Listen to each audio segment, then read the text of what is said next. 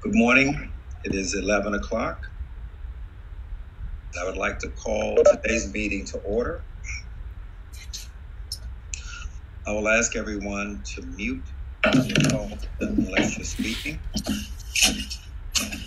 At this time, I would like to call upon Dr. Simpson to call the roll. Dr. Simpson, good morning. Good morning, President. Mr. Bartley. Present. Ms. Bates. Present. Mr. DeShield. Present. Dr. Getty. Present. Dr. Green. Present. Ms. Haley. Present. Dr. Lee. Present. Ms. McCusker. Present. Ms. McCarthy. Present. Ms. Morrow. Present. General Sumter. Present. Dr. Wilcox. Present. Mr. Wu. Present. Dr. Salmon. Present. And Mr. Crawford. Present. Thank you. The roll call is complete. Thank you. Mr. Shaw? You have a quorum and all of your members are present. Thank you very much. Welcome, everyone, and welcome the public for joining our meeting today. I'd like to again welcome the staff and the members to the meeting. We will be meeting virtually today. The public will be able to access us through the YouTube streaming. We're having some challenges with the town hall streaming, but YouTube streaming is working. And that is located on the State Board Meetings website. And the agenda and the materials are posted there as well. The archived video will be posted on the website. During the meeting, only State Board members and staff will be able to speak. State Board members will be asked to hold their questions until the end of the presentations. The State Board members and staff should identify themselves when they're speaking. Dr. Salmon will respond to each question, or she will call upon an appropriate staff member to do so. Voting will be conducted by voice vote or roll call, depending upon the action. Mr. Schoen will ratify each vote. I'd just like to welcome everyone again and just open up today's meeting with just a quick review. A month or so ago, the State Board approved a set of priorities for the school year. The top priority on that list, the first one listed, was that that a priority of helping to find and select a new superintendent, another great superintendent to follow in the footsteps of our current superintendent and her predecessors. Well, that's underway. We have hired Greenwood and Asher. We will be contacting individuals for interviews, as well as scheduling virtual town hall meetings. So please stay tuned. You'll hear more about that, and we really look forward to getting your input. The next item we talked about was the issues around reopening school and doing it in a responsible way, in a safe way, and promoting education. So we tried to restructure our meetings so that we focus on those topics. And as we go through those topics, we should be asking ourselves after each topic is, how can we apply what we've learned to improve the education for our children and to create a safe environment for our children and our staff? We've also said that being concerned about the social emotional needs of the students and staff are very important. So as we hear this, we're going to hear presentations today and tomorrow as we go forward. And then we also created a couple of placeholders. The first one was really looking at thinking about how are we going to start next school year? What are some of the areas of learning loss, and what can we do to accelerate learning? Dr. Salmon's going to pick up on that topic a little bit more in detail on tomorrow. But this is a key important area. We're looking at this. We know that a number of other organizations and individuals are. And we just wanted to let the public know that this is a priority of ours. And there's a number of things that are going on behind the scenes to position ourselves to do that. And then the final area was looking at beginning to identify a list of potentially transformative things that could be done. That we would have a list, have that available as we talk to prospective superintendent candidates, but then later in the year, once we've hired a superintendent, get their input on what should we be doing to make a difference. And as we look, I just want the public to know that we on the board, we are reading and looking at everything we can possibly do. We are working with the National School Board Association to identify practices that other state school systems are using. We're outreaching.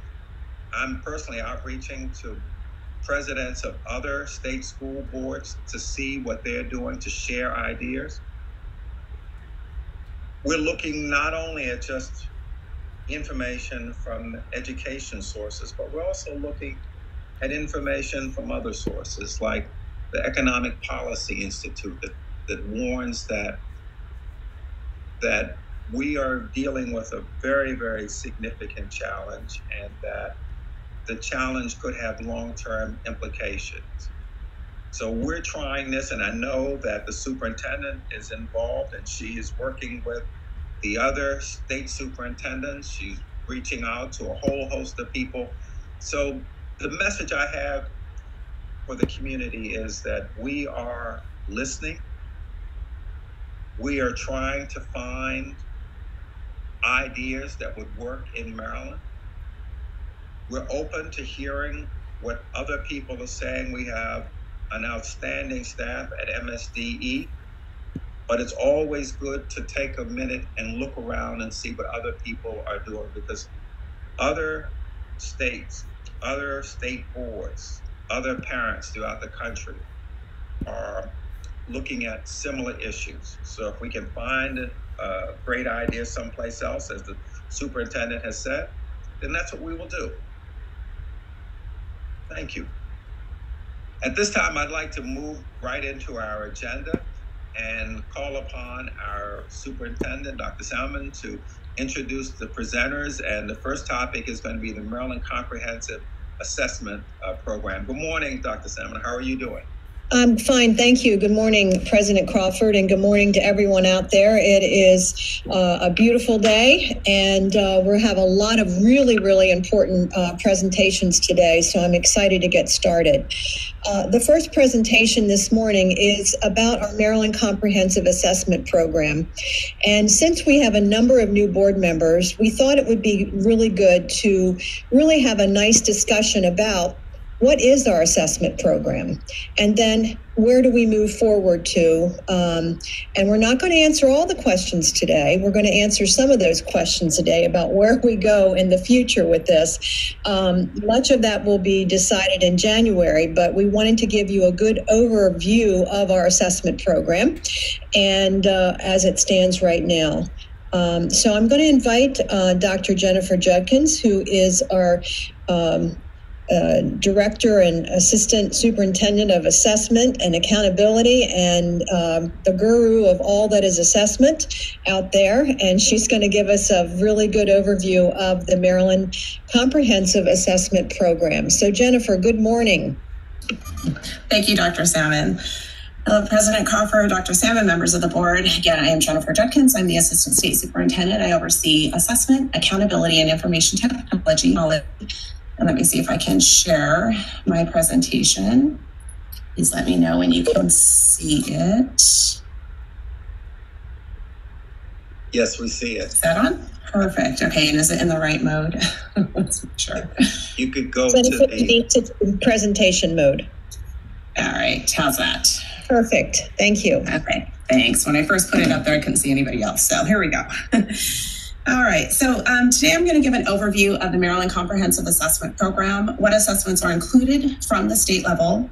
We will also talk about the time length of our assessments. I'll discuss federal peer review and its relation to assessment design. I'll also explain our technical advisory committee and their role in advising on development, design, and the soundness of our assessment system.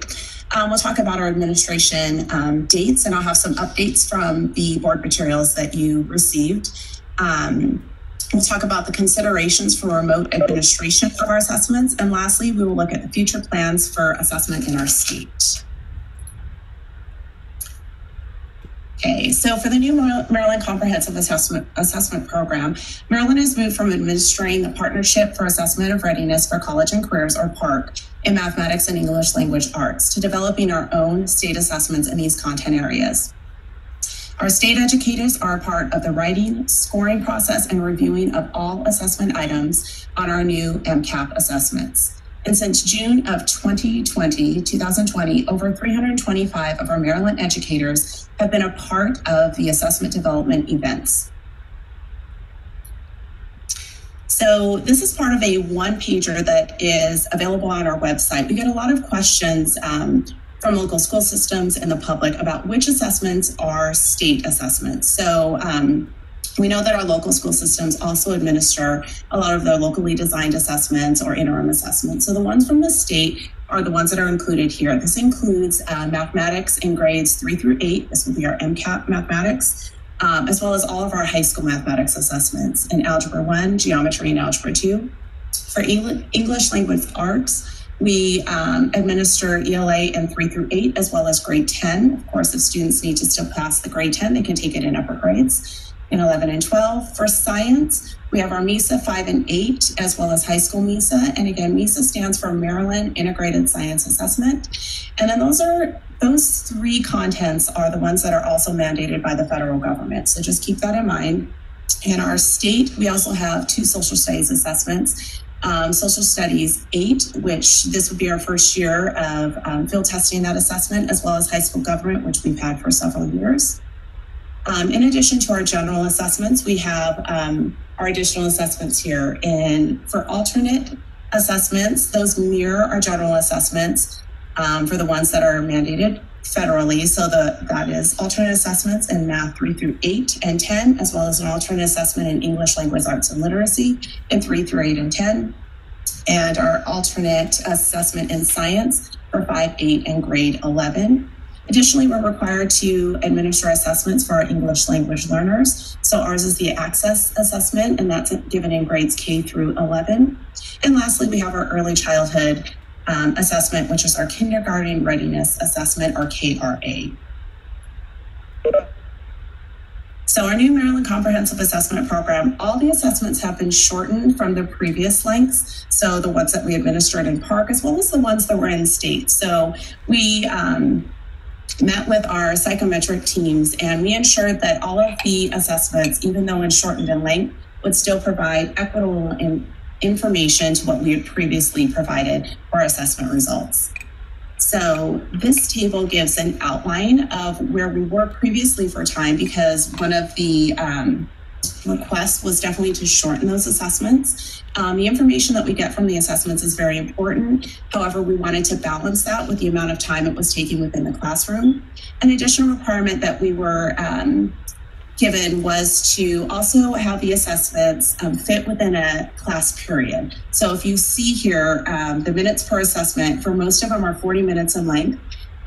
For English language arts, you can tell that that's a little bit longer. And the reason for that is that we just need to give students the time to write. It just takes time for students to go through that process. So that assessment is a little bit longer within the class period. And after the first year of administration, when we have actual time lengths for students on task, we can always reevaluate that 70 minutes length, but we felt that that was safest to give when we first began these assessments. So you can see that all of our assessments have reduced in time, majority of them being down to 160 minutes or 4 units at 40 minutes each. And now school systems always have the flexibility. If they want to administer these multiple units in a day, they can always do that and adjust their schedule. But we made sure that we designed it in such a way, if you wanted to give it within a class period, that you were able to do that.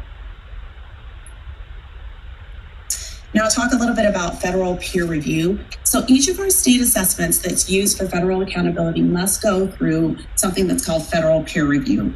So assessment peer review, or the federal peer review, is a process through which a state demonstrates the technical soundness of its assessment system. A state's success in its assessment peer review begins and hinges on the steps a state takes to develop and implement a technically sound state assessment system. A key purpose of Title I and ESEA, which was the Elementary Secondary Education Act, which of course has been updated to the Every Student Succeeds Act, or ESSA. The purpose of this is to promote educational excellence and equity so that all students master the knowledge and skills by the time they graduate high school that they need in order to be successful in college and the workforce. A state accomplishes this in part by adopting challenging academic content standards and administering assessments aligned to those standards, and then defining the levels of student achievement on the assessments. Specifically under Title I and the ESEA, each state is responsible for implementing a state assessment that is coherent and consistent within the state. The purpose of the department's peer review of the state assessment system is to support states in meeting statutory and regulatory requirements for implementing valid and reliable state assessment systems. So therefore, the quality of our assessment system is both developed with the help of our technical advisors and checked for quality by the federal peer review system. So I want to talk a little bit about our technical advisors. Our technical advisory committee, and you'll often hear that referred to as our TAC, is comprised of national experts in educational assessment. They have expertise in areas of assessment design, computer adaptive testing, assessment accommodations, the uses of the test, as well as English language arts and math. The Technical Advisory Committee provides guidance on technical assessment matters pertaining to validity and reliability, accuracy and fairness, and the members of our TAC are highly regarded national experts who have been widely published in their fields. Our advisory committee is composed of 6 national experts. So the members of our TAC are listed here. The first is Dr. Stephen Sorici. He's a distinguished university professor of the Center of Educational Assessment at the University of Massachusetts Amherst. We also have a retired professor, Dr. Win-Win, who's been a part of our technical advisory for many years and is also a part of several of the technical advisory committees, which really helps because he brings in a very wide perspective. And he was also the associate editor of the Journal of Psychometry and the Psychometric and the Journal of Educational Statistics. Dr. Stephen Weiss is actually from Maryland originally. He is now the Vice President of Research at the Northwest Evaluation Association, as well as the Director of the Doctoral Program in Assessment and Measurement at James Madison University. And you'll know Northwest Evaluation Association is NWEA, also produces the MAPS test. We have 3 members of our TAC who are from Maryland. Dr. Hong Zhao, who is a professor in measurement at the University of Maryland College Park. She's also the director of the Maryland Assessment Research Group, who does a lot of work for us in terms of different research projects. Dr. Robert Lizitz is also a retired professor from the University of Maryland and is also the chair of the Educational Measurement and Statistics Department. Dr. Tamika Payton is the chief executive officer of Psychometric Solutions here in Maryland, and they provide psychometric and educational services to both private and public K-12 and post-secondary institutions. So several members here in Maryland as well. I'm going to go ahead and move on to our administration timeline. We've had a lot of questions about what our testing windows are. I flipped these slides only because I wanted to do an introduction before I presented the table. And we knew that for testing students this year, it's going to be pretty unique because we've got not all students coming back into school until second semester or third quarter, some fourth quarter. So we've adjusted our windows to extend the time for students who need to be in person to take their test. And we've also opened all of our windows early so that if students are coming in for a limited amount of time, that there's plenty of time within that window if they need to test students, in smaller groups than they would normally. So you'll see that in the testing calendar that we've made a lot of adjustments. Another concern was that students who took some of their courses within the first semester and we're not going to return to school until second semester, they wanted to make sure that they had the opportunity to take their assessment as close to the end of their course. So you'll notice in the window that it'll open up right at the beginning of second semester. So if you just ended a first semester course, you're not in school yet, but you're returning second semester, you have the opportunity to take that assessment as soon as possible. So I have several things that are highlighted here or changed the font to blue, and it's because there were some adjustments there. And some of these were updates. Our access for ELs at the bottom of our screen between the time that I had put together the presentation and today, we actually had an adjustment to that window. So if you notice here, we're trying to, again, better accommodate students. Previously, that window was early and would start in January, and we realized that some students aren't coming back. So we extended it out through the end of May, as well as opened it at the beginning of February, which we think will better accommodate our students. You'll notice here for our high school government and some of our high school tests, the window is opening now in February. Typically, that window doesn't open for a few months after that, but we're trying to accommodate those students who are coming in, finishing a course from first semester. And then you can see all of our other dates here. So our high school government, we will open a window. We call this our first window, our January window.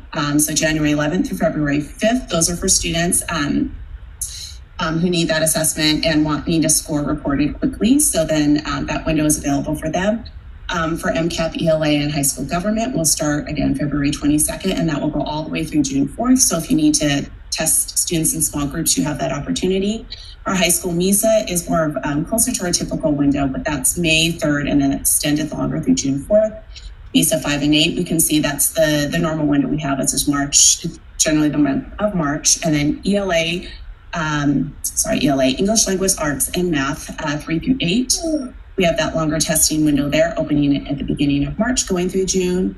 And then DLM is our dynamic learning maps. That's our alternate assessment. And then we've also adjusted that window to provide additional time. We know that there have been questions about remote administration. So we did consider remote administration of our MCAP assessments. And then speaking with our technical advisors as well, the statement here, which is second, was one that was provided by them. There are a lot of extreme differences in technology resources available to students, and we're trying to find an equitable means for delivering these assessments remotely. So here are some of the things that we considered as we were looking at remote administrations. We were concerned that the test would not be administered in a secure environment. Obviously, when students are in school, we have the ability to control what that environment is, what materials students have available to them, as well as who is in the room. So there's no way to ensure that the students would not receive external assistance, either from family members or being able to use other devices. And then another concern with our MCAP program being new. We're trying to develop as many items as we can to use for future administrations. Any item, test item that is used within our assessment, if it's administered in a non-secure environment, we would have to what we call release that item. That means that we make it available to the public to be used for other purposes within the classroom or just to see what the test looks like. And unfortunately, we wouldn't be able to continue to use that item. So that would be very detrimental to our MCAP bank as we're trying to build our new assessments. So those were things that we had considered and then determined that a remote administration of MCAP would not be a good choice for us at this time. Then I want to talk a little bit about our future plans for our assessment system. One of them, of course, as we've heard, is our computer adaptive testing, or for short, CAT. These assessments do adapt to the student's performance level. And what the computer adaptive testings would be in are mathematics and English language arts. So the first year we're administering what's called a fixed form. So this is a normal assessment that measures students from low all the way up to high. And then I'm going to talk a little bit about how computer adaptive is different than that in a moment.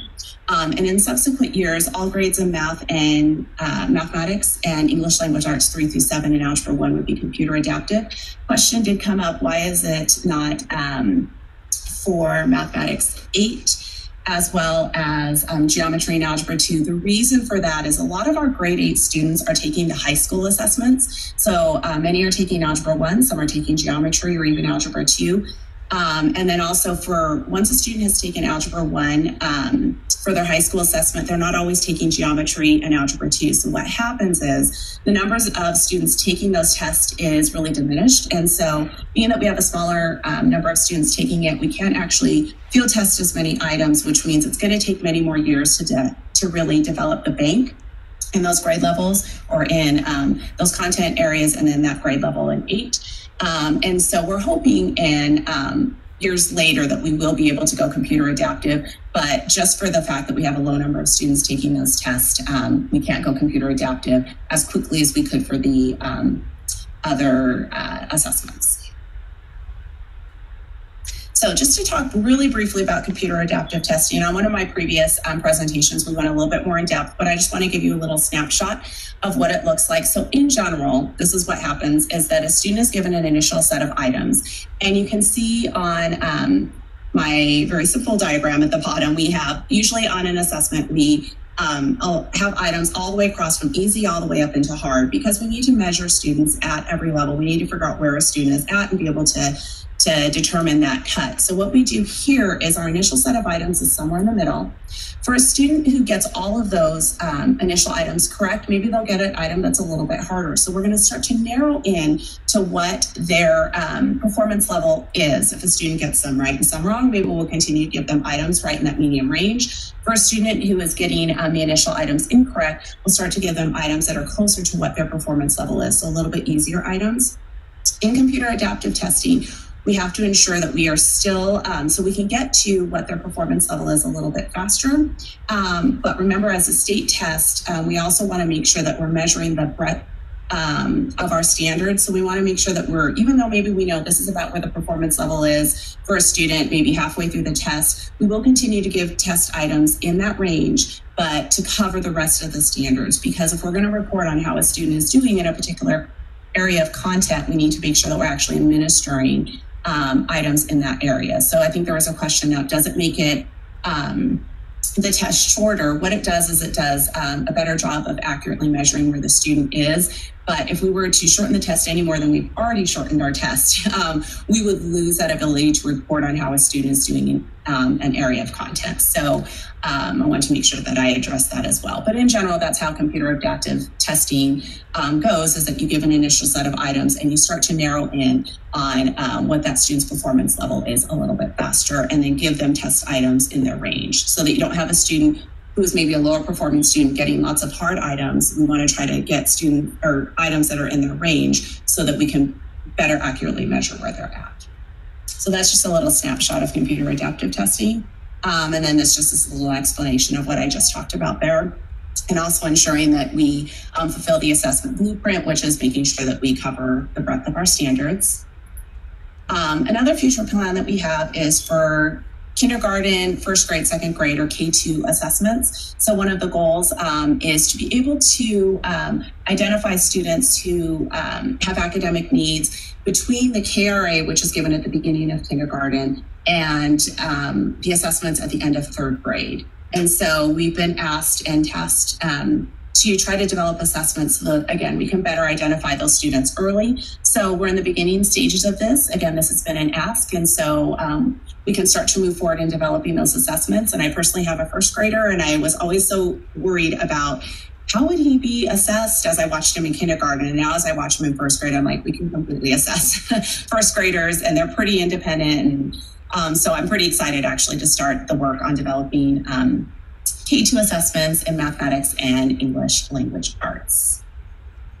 And then, of course, we'll be doing this alongside our assessment experts to make sure that those assessments measure exactly what we're looking for to tie KRA with grade 3. So that is actually the end of my presentation, and I wanted to know if there are any questions. Thank you, Dr. Junkins. It was very, very interesting. Let me now open it up to questions from the board. Dr. Junkins, if you can take your presentation down so that I can see the board members, that would be great. Thank you. Thank you. Thank you again. Very nicely done. Questions from the board, please. Anyone? Just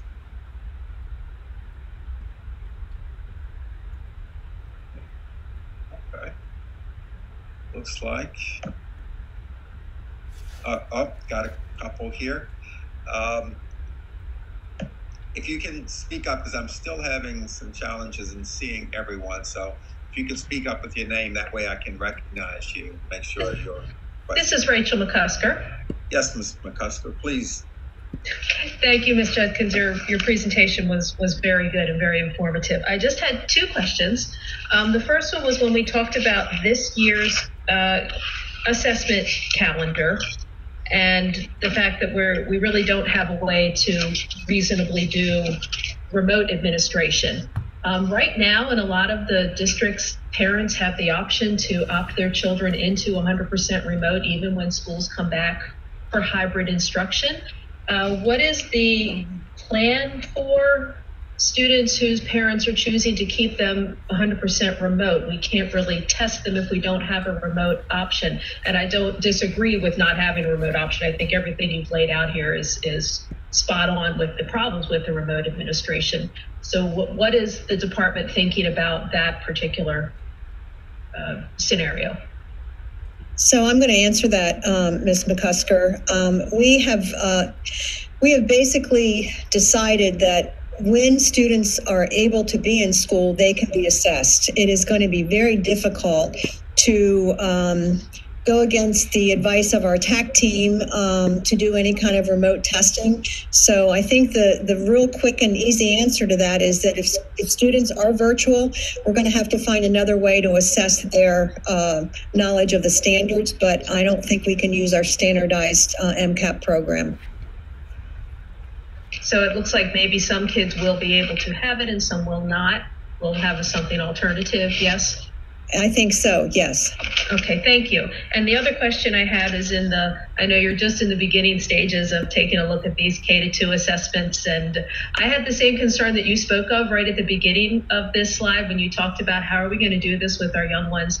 And I do have that concern that these tests be developmentally appropriate and not,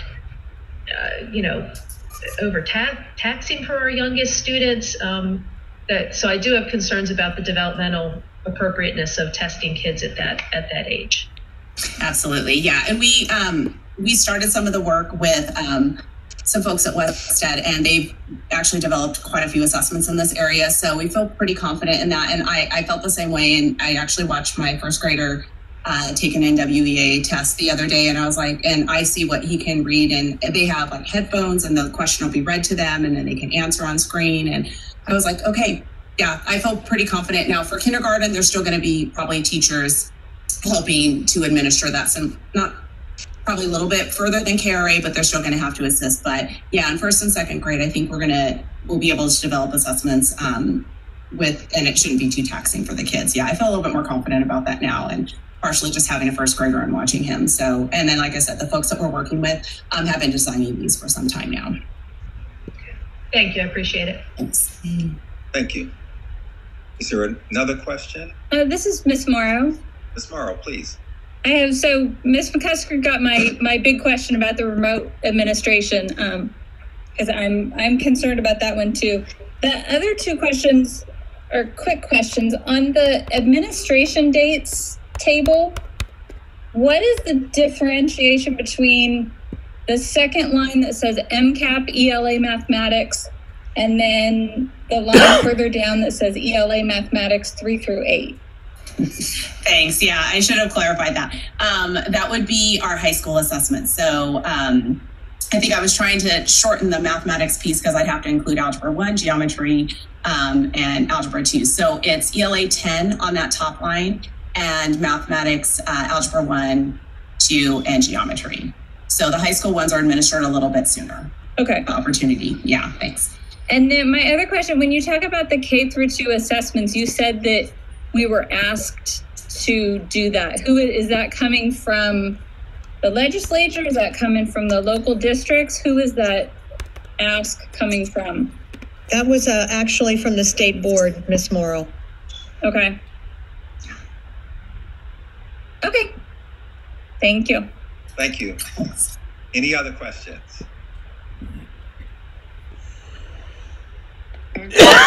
This is Gail. Senator Bates. Yes. Thank you, Doctor.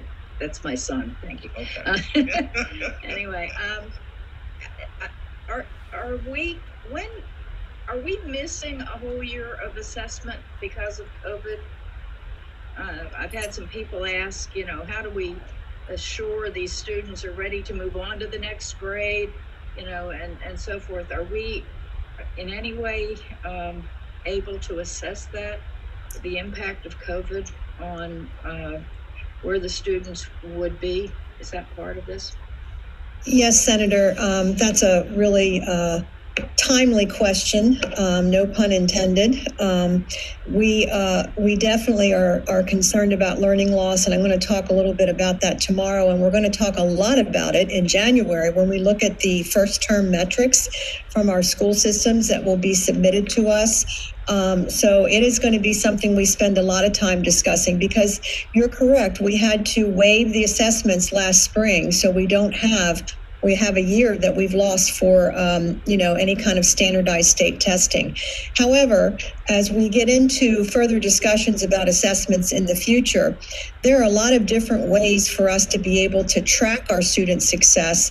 And I am not a psychometric person, but I know that Dr. Judkins can explain some of the systems we're going to be able to use to go back and look at a prior year's assessment, maybe have a skipped year, and then also look at the next year of assessment and still be able to equate student progress. And so we've been looking into that very closely, and that's probably what we're going to end up trying to do in the future. So great question. We'll stay tuned, and we'll try to fill you in more detail in coming meetings. Can I have one more question? You mind? I know over the years when I would talk with my community college president and so forth, there would be students that would have to be taking, remedial courses at the beginning of their college years. And I'm wondering, with the failure to, or an inability to test at this point, are we going to see more of our students that are graduating from high school going on to college in a position of not really being prepared and maybe being unaware of that until they get to college or community college? So again, the testing, is I guess a part of that.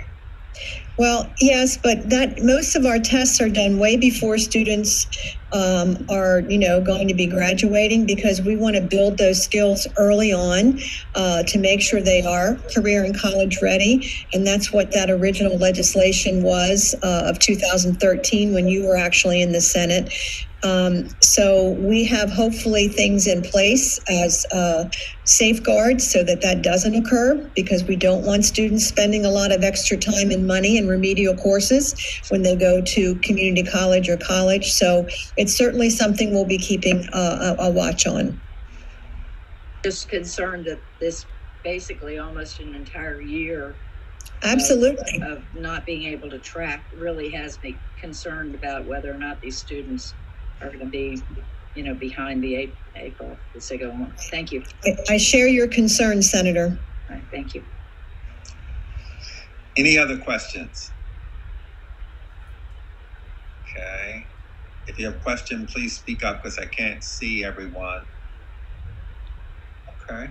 Looks like we don't have any additional questions. Again, thank you very much. This was very, very good. We appreciate it greatly. Thank you. Dr. Samek, and I guess we're now ready to move on to talk about the waiver request for seniors taking American Government Assessment in the 2020-2021 school year. This is an action item for the board. Thank you, President Crawford. And just to remind the board, you already did approve a waiver for last year's seniors in April. This waiver is pertaining to this year's seniors in the 2021 school year. And I'm actually going to ask Mary Gable to walk the board through this particular waiver request. Good morning, Mary. Good morning, Dr. Salmon, and good morning, Mr. Crawford, Ms. Hall, and members of the State Board. There are two regulations which apply to the American government, as a graduation requirement. One of them is that the students must earn 1 credit in American government as part of their credit requirements. And the second is students must pass the high school assessment in American government. And you heard Dr. Judkins referring to a number of the assessments that Maryland administers. For the most part, students take American government in the 9th grade, perhaps some in the 10th grade, but there are a variety of reasons that students may be taking it as seniors. It may be that they transferred to the school as sophomores or juniors, and it may be that they did not pass the course originally. So there are a number of students taking as a senior. In addition, high schools have a variety of schedules. Some courses are offered all year long for a certain amount of time. Other courses are offered in what we call a block schedule, where the students finish the course at the end of first semester. Those students that are finishing the course at the end of first semester are students who have been, may not be in school at this time. You heard Dr. Judkins talking about secure assessments, which we must have in order to administer the American government high school assessment.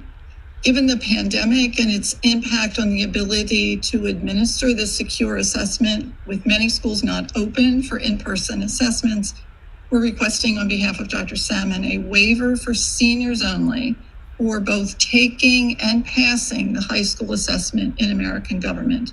Students must still earn 1 credit in the course American government. With that, we're open for questions, and as Mr. Crawford said, this is an action item. Thank you. Thank you, Ms. Gable. Let's, do we have any questions from the board? Seeing no questions, the chair is now open for a motion.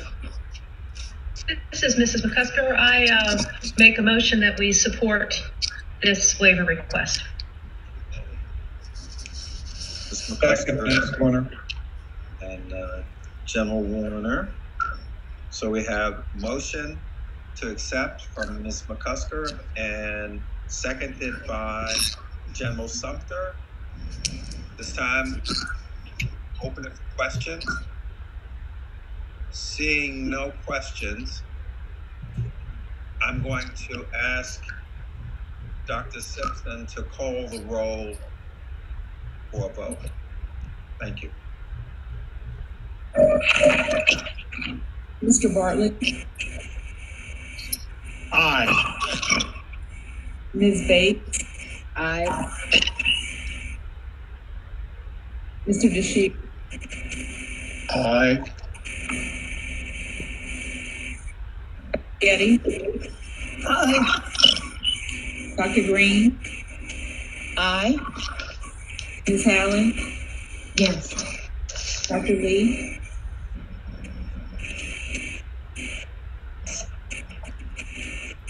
I'm sorry, Dr. Lee, I can't respond. Agree. Okay, thank you. Ms. McCusker. Yes. Dr. Miller McCarthy. Yes. Ms. Morrow. Yes. General Sumter. Aye. Dr. Wilcox. Aye. Mr. Wu. Aye. And President Crawford. Aye. The vote is complete. Thank you. Mr. Shaw? The motion carried. It was unanimous. Very good. Thank you.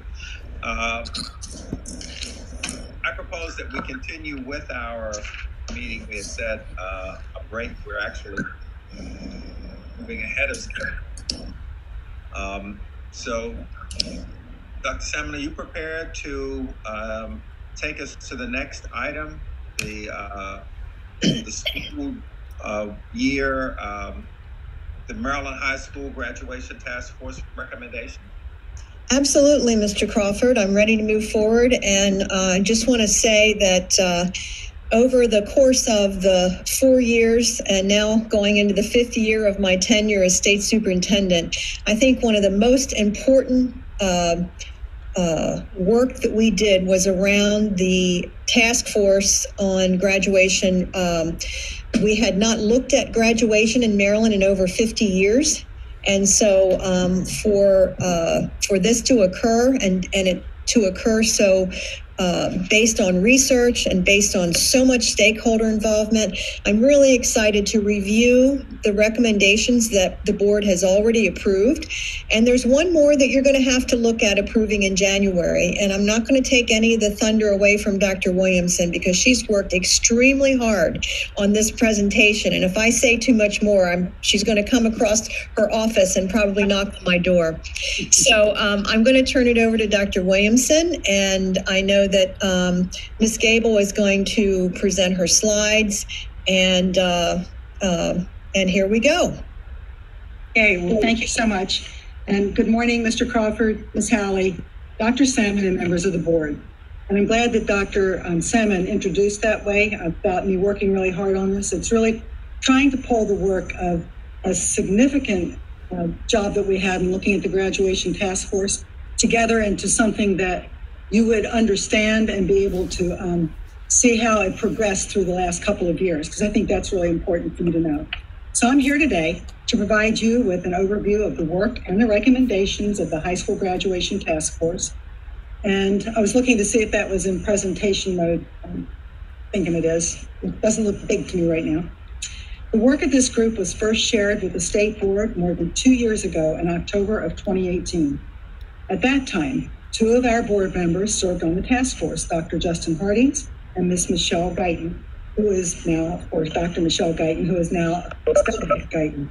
2 years ago, our plan was to discuss all of the recommendations in the report, 12 of which would require a change to the high school graduation regulation.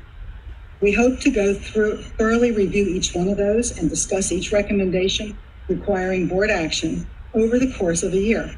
And once all 12 were decided, we would bring the full revised graduation regulation to the board for their review and then request permission to publish it for public comment. As you might have surmised, we did not complete that work in 2019, not because it wasn't important, but because of some external factors that slowed down the process. It doesn't mean we didn't keep working on pieces that had been previously approved by the board. And once the board approved that recommendation, we began to do some preliminary transition towards it, especially in terms of some of the recommendations that didn't require board action, because there were a number of things that were suggestions for the board to consider. We now need to get this approval process back on track, as Dr. Salmon said. Since most of you were not members of the board during the discussions of this work, we thought that this December board meeting would be an absolutely perfect time to give you an overview of it so that we would be able to come back and talk to you at the end of this meeting about the one still recommendation that needs to be discussed and approved by you. So that we would come back in January, provide time for the full discussion of that recommendation. And in your board materials, you were provided a copy of the full task force report, and I brought mine with me. I'm sure you have seen yours. It was attached to your packet. And mine is very tabbed because I use it all the time to go back and remind myself of what happened and why it happened and what kinds of data that we looked at. We also have had several other documents that we had made available that we can make available to you if you're interested in looking at them. But if you go on our website where this document's been posted since 2018, you're going to be able to get links to some of the research that we did look at. So you can certainly get a full understanding of what the task force looked at. The report provides considerable background information, a rationale for the decisions, and research behind each of the recommendations. There were a lot of factors that came into play that led to the establishment of our task force. They're clearly reflected in the narrative of the report, but among those factors were the PARCC scores. I remember when they were out first and center for everybody, the NAEP scores, bridge assessments, and graduation data. Also having an impact was Senate Bill 317, the More Jobs for Marylanders Act, which says that by January of 2025, 45% of high school graduates will complete a career and technical education program, earn industry-recognized occupational or skill credentials, or complete a registered or other youth apprenticeship. Currently, the state average is in the mid-20s. The bill requires setting income earnings goals for high school graduates who do not earn a college degree. And then, of course, there was a nationwide concern about student performance, especially compared to several other international sites and a few sites within the United States. There were many articles in educational journals, op-ed articles, newspaper headlines, stories about the declining performance of America's students. And I just have to mention, that was all before the pandemic and its impact on education. But at the very heart of our concerns was the meaning of our Maryland diploma. Did it reflect the kind of student we wanted to produce? It was clear that it was time to examine all of this. So the task force was charged with examining the current regulation. We were to determine if changes were needed in 3 areas of focus. We were to look at credit and program requirements, assessment requirements, options for awarding diplomas, and we were asked to complete the work by June of 2018. Interestingly, when we went back and looked at the high school graduation regulation, we found there had only been minor program changes to the graduation regulation over the past 40 years. As a matter of fact, the overall regulation had not changed significantly in its topics and things that it addressed since the 1970s, even though the world that we prepare students for has changed drastically. And we knew this was really important work that we were going to do, and we wanted a very broad stakeholder group of people to provide input. 24 organizations or stakeholder groups were invited to have a representative serve on the task force. Letters went out in December, and meetings began in January and ran every other week until the end of June. If members couldn't attend, they sent someone from their organization to represent them, generally the same person. And attendance was excellent throughout the process. And remember, this was pre-pandemic. Meetings were in person, and we had representatives coming from across our state. They took it so very seriously that they felt it was important to attend all meetings. Dr. Dara Shaw, our Executive Director of the Office of Research, and I co-chaired the task force. And our job was to structure the work, provide resources, record the recommendations, and ultimately bring those recommendations to the board and the superintendent. Dr. Shaw and I were there to represent the work of the members and presented to the board the decisions represented the thinking of the members of the task force. In order to accomplish the charge in the time allotted, we did much of our work in 3 committees, providing time for full group presentations from experts and time to share and get feedback on what each committee was thinking and planning. We did that because one group's work might have an impact on what the other group was considering. And think about that in terms of credit and program, and then the kinds of assessments or the kind of diploma that we were going to have. So we wanted to make sure that we were all on the same page. We met consistently, as I said, through those days, through the year up until the end of August, and then we had a final meeting in September. I think it's important to note that when Dr. Shaw and I planned the work of the task force, we established that all recommendations would consider current research, data, and policies on the impact of credits, assessments, and diploma types on college and career readiness and other outcomes. Research and data were provided every meeting at the request of committee members. Further, given the diverse set of task force members and their experiences, participants set a norm early on in agreeing to consider information that was well supported by research or data, and even in that information that conflicted with their previously held beliefs, they were going to consider it. Dr. Shaw established and maintained a resource hub that was utilized by all of the members. Only peer-reviewed or otherwise high-quality sources were used. Further, the source of each resource was also carefully considered so that resources presented a neutral, unbiased, and complete approach to each topic. Very early in the process, task force members established guiding principles that kept them focused as they moved through the discussions and the decisions. Would our recommendations, number one, enhance students' knowledge and skills? Very critical. Would it consider personalization? What was important to individual students, what their programs were, and groups of students, and ensure equity across all of our students and across all of our counties.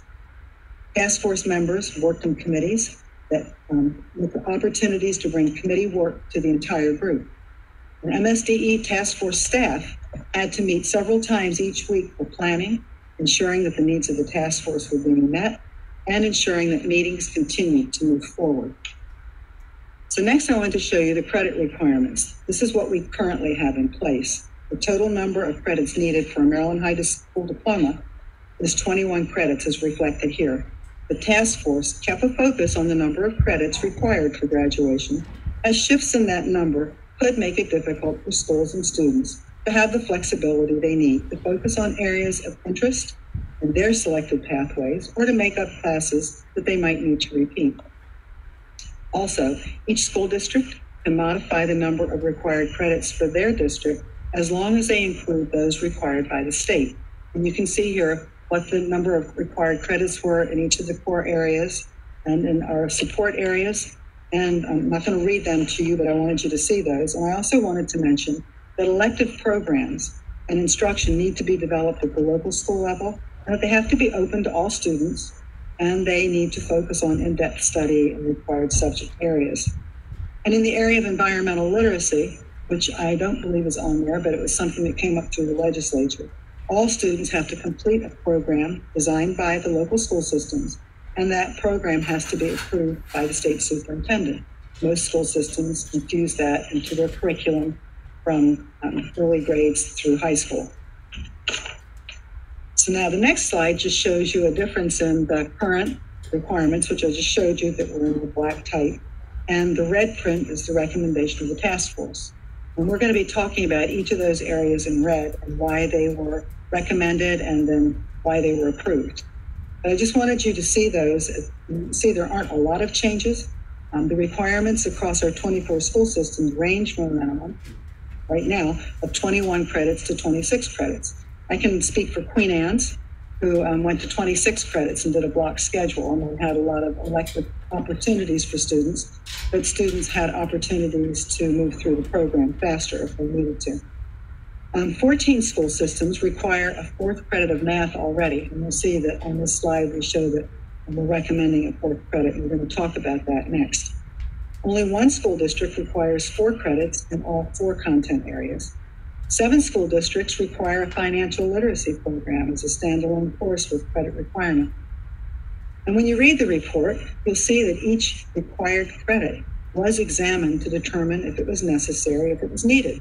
So where you see English with 4 credits, we had an expert from our Division of Instruction and from local school systems come in and talk about English numbers 9, 10, 11, and 12, and what was involved in it, if it was needed, or if it needed to be modified. And so you'll see that there were a lot of things that we felt we really had securely in place. During the past 2 years, each of the recommendations reflected above was approved by the board. In the next portion of this review, I'm going to provide background on what each of the recommendations was and why those recommendations were made. So when we began the first discussion of the recommendations, the board asked that we develop a timeline that spread the discussion of the recommendations requiring a change in the regulation across the 1920 school year, with the final goal of completing the work at the end of the school year. It was agreed that the board would approve or not approve a recommendation or maybe adjust it. And when we had been through all 12 recommendations, as I said at the beginning, we'd bring back a revised regulation that would reflect the changes that had been supported. So as you can see from the chart, the recommendations on this chart deal with the part of the charge to the task force. It says at the top, credits and content. As you look down the first column, you'll see it reflects 5 recommendations under credit and content, credit and program that require a regulatory change. Then to the right, you see columns with dates that each recommendation was discussed and approved. So if you go back to those board meetings on those dates, you can see that was done. The first area highlighted in yellow is math. And as you can see, the recommendation is to make the 4th math credit a required credit for graduation. Each recommendation that I plan to address from here till the end is going to be treated in the same way. You'll see it on the chart or timeline. Then you'll see what the current regulation was. We'll talk about that. You'll see the rationale for the recommendation, and you'll see the recommendation that was approved. I want to thank Debbie Ward, our coordinator of mathematics, for being here today and for her leadership and guidance on this portion of the report. So go to the next slide. And this is what's in the annotated code currently. And will stay in the annotated code probably. Currently, this is what is there regarding math credits at the high school. We have a statute that requires that students enroll in math course each year that they're in high school. Minimally, they need to enroll in 4 credits of math. And there's a lot of history behind that, and I'm not going to go into it, but if we end up coming back to why did that happen, there were lots of reasons for why that happened. The legislature put that in place. Now you'll see that we have 2 things in place as well. We have 2 regulations that support or expand that statute. You'll see that COMAR 13A.03.2.3A repeats the requirement that students be enrolled in a mathematics course each year of high school. COMAR clarifies that it's intended that this be for up to 4 years of high school unless the 5th or 6th year of math is needed to meet a graduation requirement. So each year students are in high school, they are going to take a math credit. COMAR 13A.03.03.B3 defines the math credits that need to be taken. 1 credit must be in algebra, 1 in geometry. The 3rd credit is not defined. Students can take anything from Algebra 2 to Applied Mathematics to Pre-Calculus, to High School Statistics, or Quantitative Literacy. So if you were to take, if you were able to take the time to review your task force report, we saw that the task force, in studying this requirement, spent quite a bit of time talking to administrators and teachers, reviewing research, and looking at workforce needs and feedback. Through a report from the Education Commission of the states done in January of 2018, and just released again this year, we learned that the states vary in their math requirement anywhere from 2 to 4 credits of math, and I've listed some of those there for you. I'm not going to read them at this point.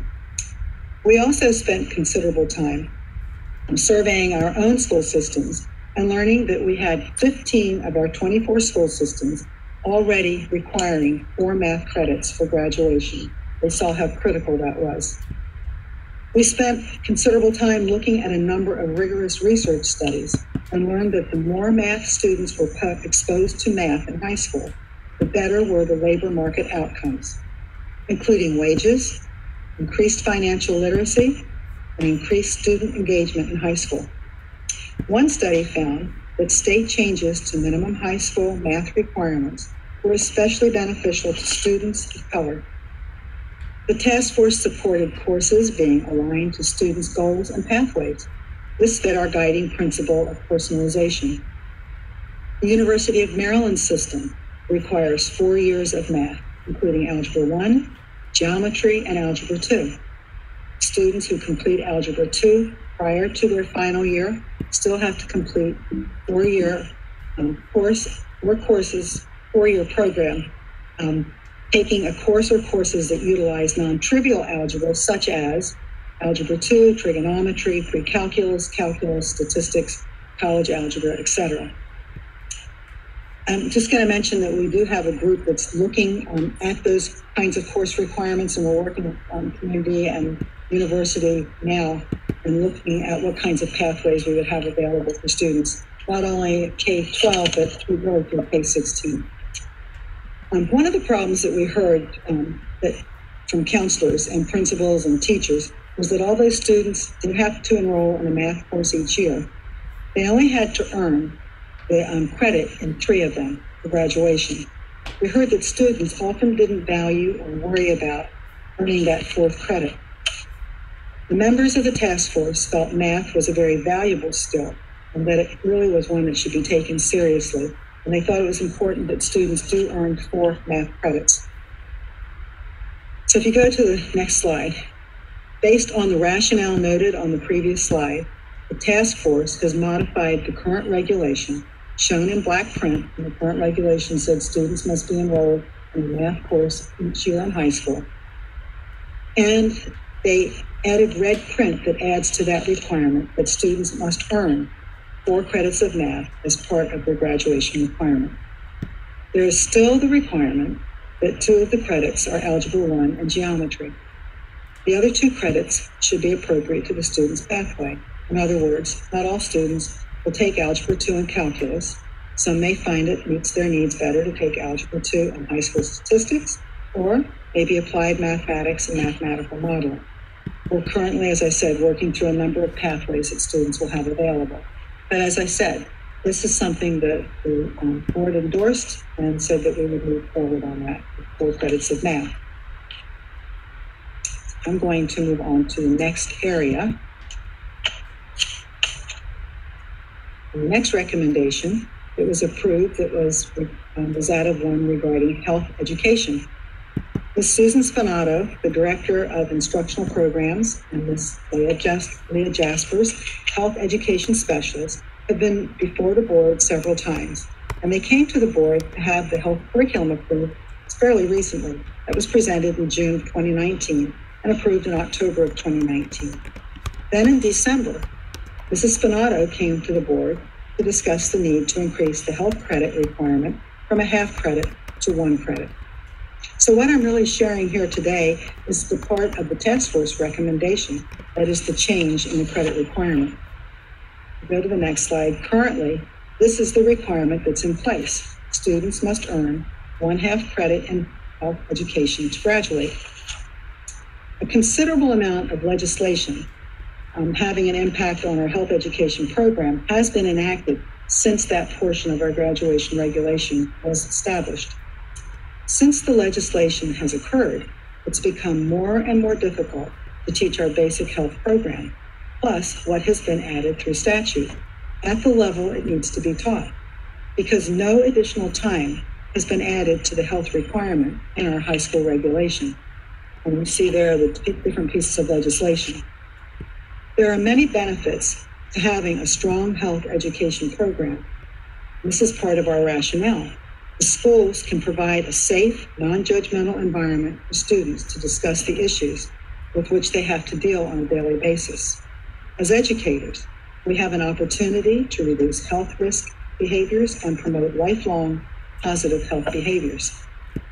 From a prevention standpoint, a health educator is in a unique position to identify student health needs and connect that student to needed resources within the school and or the community. If you had time to go back and review your task force report, you probably saw that the task force spent time talking to administrators and teachers, to reviewing research, and to reviewing recommendations and feedback from the Maryland State Health School Council and the Health Physical Education Advisory Board. We have the content and the strategies in place. We just need the time to implement them. So, based on that rationale noted on the previous slides, the task force modified the current regulation and recommended an increase in the requirement from 1/2 credit to 1 full credit while in high school. The board agreed that this was the direction we needed to go and approved moving forward with that recommendation. So that's the second recommendation we brought forward and that was approved. Next recommendation discussed and approved under credit and program was that of technology education. The recommendation there was to transition from a requirement of 1 credit technology education to 1 credit of computer science. This was discussed and approved at the October 2019 Board of Education meeting. I want to thank Tiara Booker Dwyer, Assistant State Superintendent for the Division of Career and College Readiness, for being here today and for her guidance and leadership in this area. As we did with the last 2 recommendations, we'll take a look at what is currently in the regulation, then at the rationale for the change, and then at the final recommendation that was approved. The current regulation is in COMAR 13A, .03.02.03, B8. It states that students are required to earn 1 credit that includes the application of knowledge, tools, and skills to solve practical problems and extend human capabilities. This reflects the basis of our technology education program. As the task force looked at current graduation requirements and what skills and knowledge students would need when they graduated and went into the workforce or into post-secondary education, they learned of the need for more students to be engaged in computer science and engineering education. Recall the task force's guiding principles that any changes we recommend should ensure a focus on knowledge and skills, personalization, and equity. Computer science and engineering were certainly skills we recognized as ones all students needed for the future, not just those students who might elect or be encouraged to move into those programs. We learned that since 2015, that Maryland State Department of Education had expanded options available, that there were options for students to fulfill the technology education graduation requirement. Options included courses in computer science and engineering.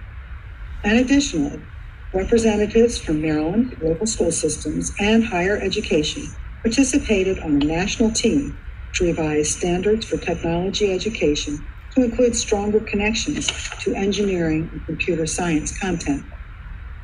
I am pleased to say that in 2020, all of our school systems offer courses in computer science, engineering, and technology education for students to fulfill the current technology graduation requirements.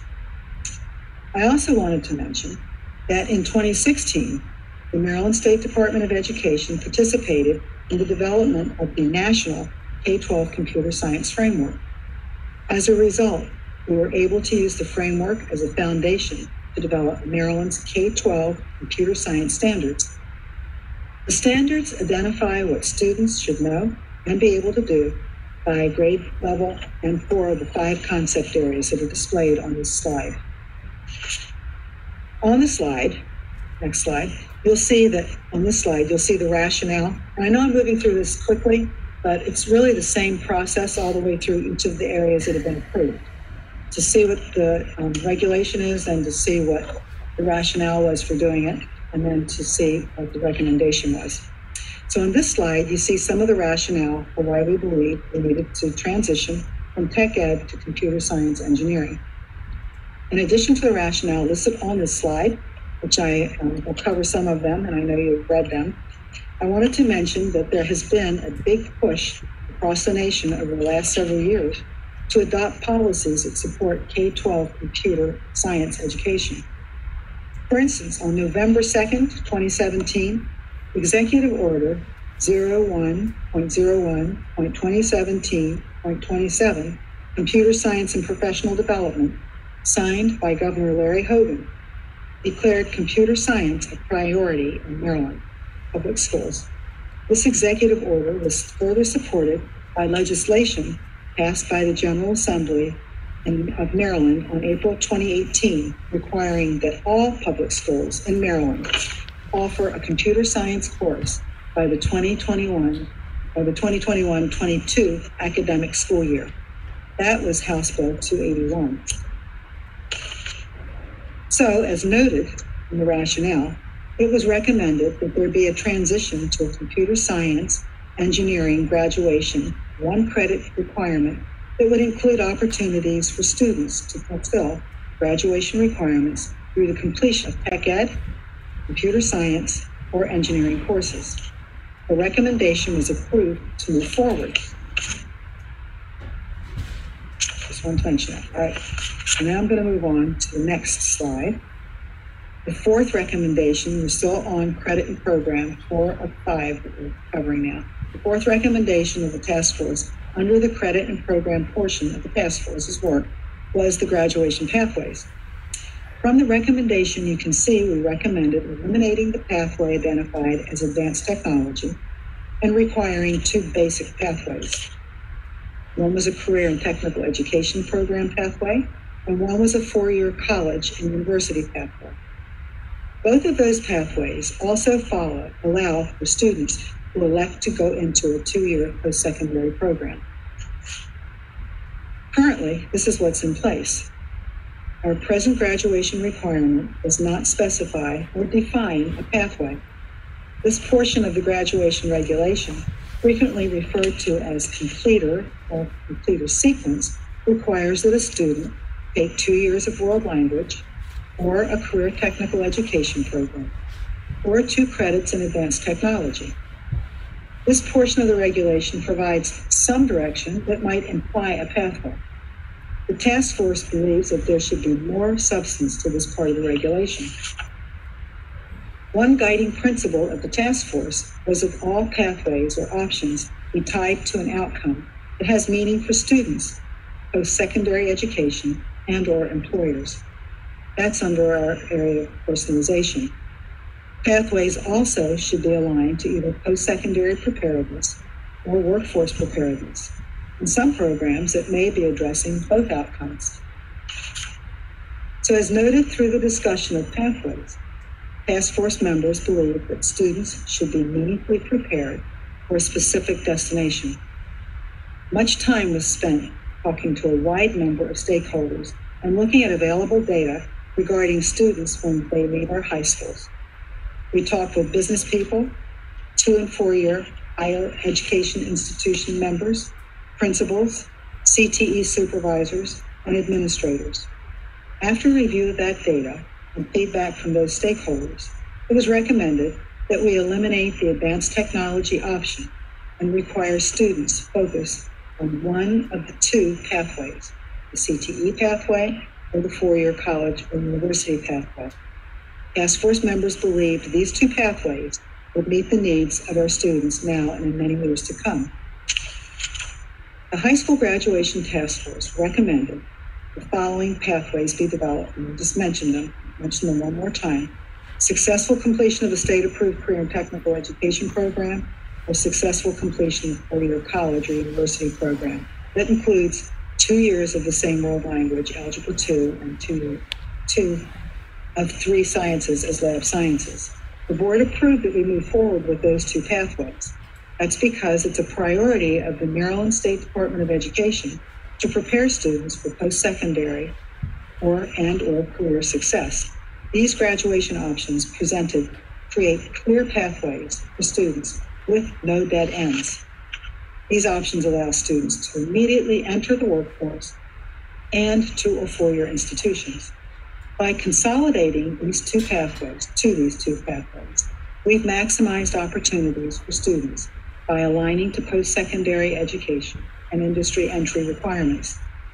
Within each pathway, students can individualize the courses that they take to align to their post-secondary and career goals. Now, you might wonder why we said we were able to take out the advanced technology education pathway. So it's essential that that all graduation options provide opportunities to education. The advanced technology education pathway, as it stands right now, does not definitively provide either option for students. The Division of Career and College Readiness is in the process of working currently with stakeholders to improve advanced technology education to make it a CTE program of study. This will provide the opportunity for students to earn industry credentials that will make them employable for entry-level positions in manufacturing, engineering, or technology education adjacent fields. As a result, advanced technology education no longer needs to be a standalone graduation option, as it'll be included as part of the CTE graduation pathway. With that, I'm going to move on to the next slide. Take a sip of water, please. The final recommendation under the topic of credits and program is that of dual enrollment.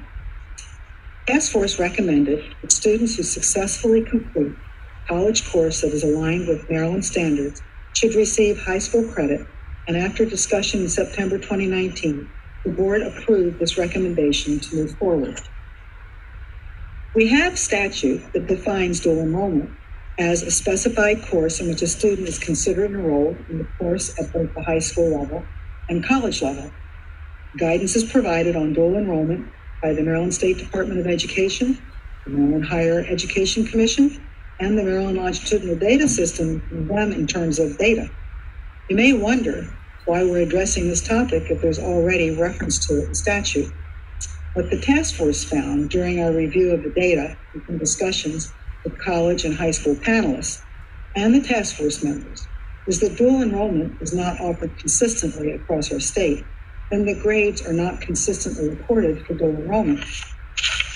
According to the information we learned, this occurs for several reasons: cost of the courses, whether or not the course is outside the graduation requirements, and the difficulty in getting data back to the local school systems.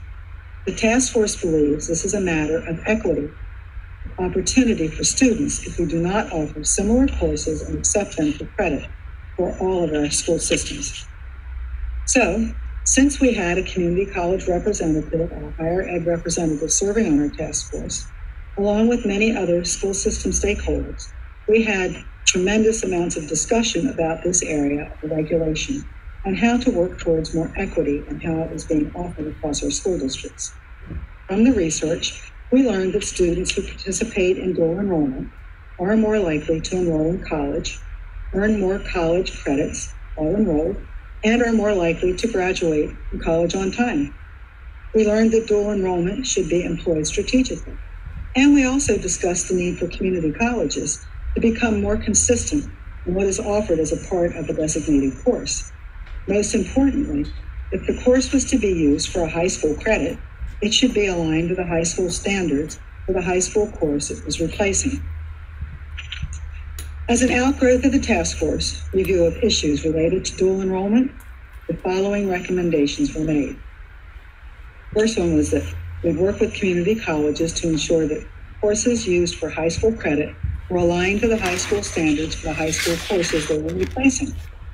Work towards those courses being offered consistently across community colleges in Maryland, and that these may need to begin by just refining the articulation agreements between school systems and their community colleges, and then perhaps work with them to be consistent across community colleges themselves. And we also wanted to ensure that high school students who successfully completed a college course that's aligned with the Maryland College and Career Ready standards or an elective credit for graduation requirements would receive high school credit for the course. And so we put that standard in place, and the board agreed, and we decided to move forward with that. And so now I'm pleased to say that those are the standards that are the actual recommendations from the task force that were aligned with the credit and program section of the discussion the high school task force had. Now we're going to move into diplomas and regulatory recommendations. Now, I know it's 12:23, and it was about when you were going to have your break. Do you want to take a break or just keep going? Because I can The next part of this is not nearly as long as the last part. What is your preference? Unless the board objects, I would say let's continue. Okey doke. We can do that. Okay, so now that we completed the recommendations in the credit and program task force, we're going to move into the diploma section of the task force work. I want to point out that I had, well, actually I fixed this slide because this slide didn't read exactly as in the materials as it reads now, because I went back and looked and we had approved the diploma, so I put approved on here. I just wanted you to know that. I'll replace that on the website as soon as we're finished with this meeting. I mentioned earlier that we had 2 board members that served on the task force. I also mentioned that each task force member served on one of 3 subcommittees. Former board president, Dr. Justin Hardings, was a member of the diploma subcommittee. Mrs. Leah Tiedemann, a program manager in a division of assessment and accountability and instructional technology, chaired this task force. The recommendation regarding the diploma was actually the first recommendation the Board of Education discussed, and they approved maintaining 1 diploma as reflected on the timeline, and that was done in April of 2019. Our current regulation states that the Maryland High School diploma should be awarded to any student who meets the requirements, and that those requirements are noted on your screen: state enrollment, credit and service requirements, local school system graduation requirements, and state assessment requirements. Just because Maryland has had a single diploma for over 40 years, it's not really a reason for continuing that practice. So when you see this as a recommendation from the group, I want you to know that a lot of time and energy went into looking at that. So the task force members spent quite a bit of time researching and looking at research and what stakeholders said and how it aligned with our principles of equity. Following much review of the literature, discussions with business representatives, college and university representatives, school administrators, and teachers, the task force determined the Maryland diploma should retain a single Maryland should retain a single Maryland High School diploma. And when I mention all those groups, often those were panels that we had come in and speak to the entire task force because we felt it was so critical to hear from the actual people that were dealing with these. And here's what we found from looking at our research. Policy experts recommend that diplomas aligned with college and career-ready standards should be the default diploma for all students. This sets the same expectations for all students. Employers have indicated that a single Maryland diploma succinctly conveys meaning to employers on the capabilities of high school students. This recommendation supports the task force's guiding principle of equity. A single diploma does not separate or label students as better or lesser than other students, and does not limit student opportunities by presenting to potential employers or colleges that diplomas may not be equal. Maryland has had a single diploma for over 40 years. Long-standing precedent allows the Maryland High School diploma to convey significant meaning beyond K-12. By continuing to have a single diploma, Maryland can further build on the meaning of a Maryland High School diploma, and the board approved the continuation, as I said, of a single diploma. So the next recommendation you see says that we're going to look at seals, endorsements, and awards and develop a process, and that's what this particular one says, develop a process for the adoption of national seals and the creation of state endorsements to ensure that seals and endorsements meet established requirements. And then it shows another piece of the regulation that is already in COMAR, and that says that local boards can create something at their local level if they want.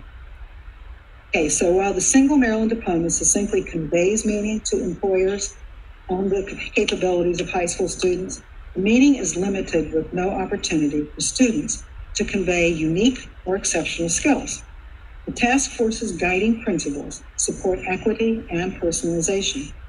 Standard requirements across the state of Maryland for those 3 honors ensure that all students have equitable access regardless of the local school system in which they attend. They also allow for the uniqueness of Maryland's local school systems to meet the specific needs of their geographic regions and their students and families. In terms of why the task force recommended developing a process for adoption of seals and endorsements, they felt it was a way of recognizing the special accomplishments of students while ensuring consistency in what those accomplishments represented. As I noted on the previous slide, the task force's guiding principles of equity and personalization support this recommendation. In terms of equity, students will have the option of seals and endorsements that have been uniformly established. The seals and endorsements may appear directly on the diploma as a signal to higher ed and employers. Since seals and endorsements are uniform statewide, they would signal identical accomplishments for all students with similar honors. In terms of personalization, seals and endorsements are all for completion of activities and outcomes beyond the minimum established by the state. And the board approved that we establish a process for doing this. And that's all that recommendation is for, is to establish a process. Let me go on to the next recommendation, which is college and career ready endorsement, awards for students who meet the college and career readiness assessment options. And the MOU between, I'm going to explain all of this, and between the memorandum of understanding between the Maryland Association of Community Colleges and public school superintendents, because it supports something that's in statute, actually the College and Career Readiness Completion Act of 2013. The MOU defines what performance level students must reach on an English language arts assessment or math assessment that will indicate the student can enter a college level course in ELA, English language arts, or math and be successful. In other words, they can enter a college level class without having to take a remedial class. They are college and career ready. Again, this endorsement would require students to go above and beyond the minimum state diploma requirements. And so it would be aligned with what's in that MOU. And that actually brought it along is reflected in another document we have, which I'd be happy to share, which we do not have with you, but it's called the Toolkit to Determine Students' College and Career Ready Designation under the College and Career Readiness and Completion Act of 2013, and it contains the MOU. So I'm going to move on to, which I'm going to now lose my place. Okay, the task force's guiding principles of equity and personalization support this recommendation. And additionally, analysts recommend aligning high school requirements with higher education admission standards, especially as a way to close the preparation gap for under-resourced students. The task force also felt it was important to provide intrinsic incentives to students. In other words, this endorsement would be that intrinsic incentive. The recommendation also leveraged the efforts underway in local school systems around college and career readiness by providing tangible benefits for students in the form of an endorsement. The board approved pursuing the college and career ready endorsement. Then we go to the next slide, which is a recommendation for career and technical education endorsement. The task force's other proposed state endorsement is a career and technical education endorsement. And it's awarded to students who successfully meet requirements determined by the Division of College and Career Readiness. And again, the endorsement requires students to go above and beyond the minimum state diploma requirements. Requirements might include participation in work-based learning, an opportunity for that, or in career technical student organization, or the requirements could include a performance measurement, such as a qualifier for an industry-recognized credential for students where it would be appropriate for that particular area. The task force knows that inherent inequities might be there in terms of performance assessments, and they say that we really need to just look at those assessments because some of them are delivered after a student leaves school. So it should be a consideration, but not the only determiner of a student getting a college and career ready assessment. It really needs to be based on the work that was done in that area, and it needs to be above and beyond the requirements that were for that particular program. So reflected here are some of the reasons that led the task force recommendation to have a career and technical education endorsement. Exposure to career and technical education, especially coursework that is concentrated in a particular pathway, has been shown to increase the likelihood of student graduation, two-year college entry, and employment, with higher wages that would ensue from that. This recommendation, again, leverages the efforts underway in local school systems around college and career readiness by providing tangible benefits for students in the form of an endorsement. CTE endorsements, or college technical education endorsements, have been implemented in many other states, creating a precedent for a similar thing to occur in Maryland. And the board approved that we could pursue career and technical education endorsements. So remember that the first recommendation I showed you was pursuing setting up the criteria and really addressing them. And then in those two areas, we would look at college and career ready, and we would look at the CTE, college technical education endorsements. Those would be two that we would look at as state endorsements. I also want to recognize one other thing that happened in terms of our board discussions. And I don't know that I'm on the same slide. Okay. So one thing that was recognized was there is a certificate of program completion that we have available for students who have significant disabilities and who may not be pursuing a graduation diploma, high school diploma, the general ed one. And so another recommendation that resulted from the work done by the diploma subcommittee was to award, actually, let me just start over on that piece again, I'm sorry. The recommendation was made to have a work group evaluate and potentially modify that certificate. The task force review of the research found that the strongest predictor of successful transition from school to work for students with significant disabilities are high school employment experiences and parental expectations of post-high school employment. Yet, representatives from the special education community reported to the task force that parents often report having different expectations for their students for their own student with disabilities, and that school staff often have different expectations, especially when it comes to further education, employment, and independent living. A revised certificate of program completion would allow personalization for these students to align their high school experience to the post-high school goals, just as it does for students earning the Maryland High School Diploma.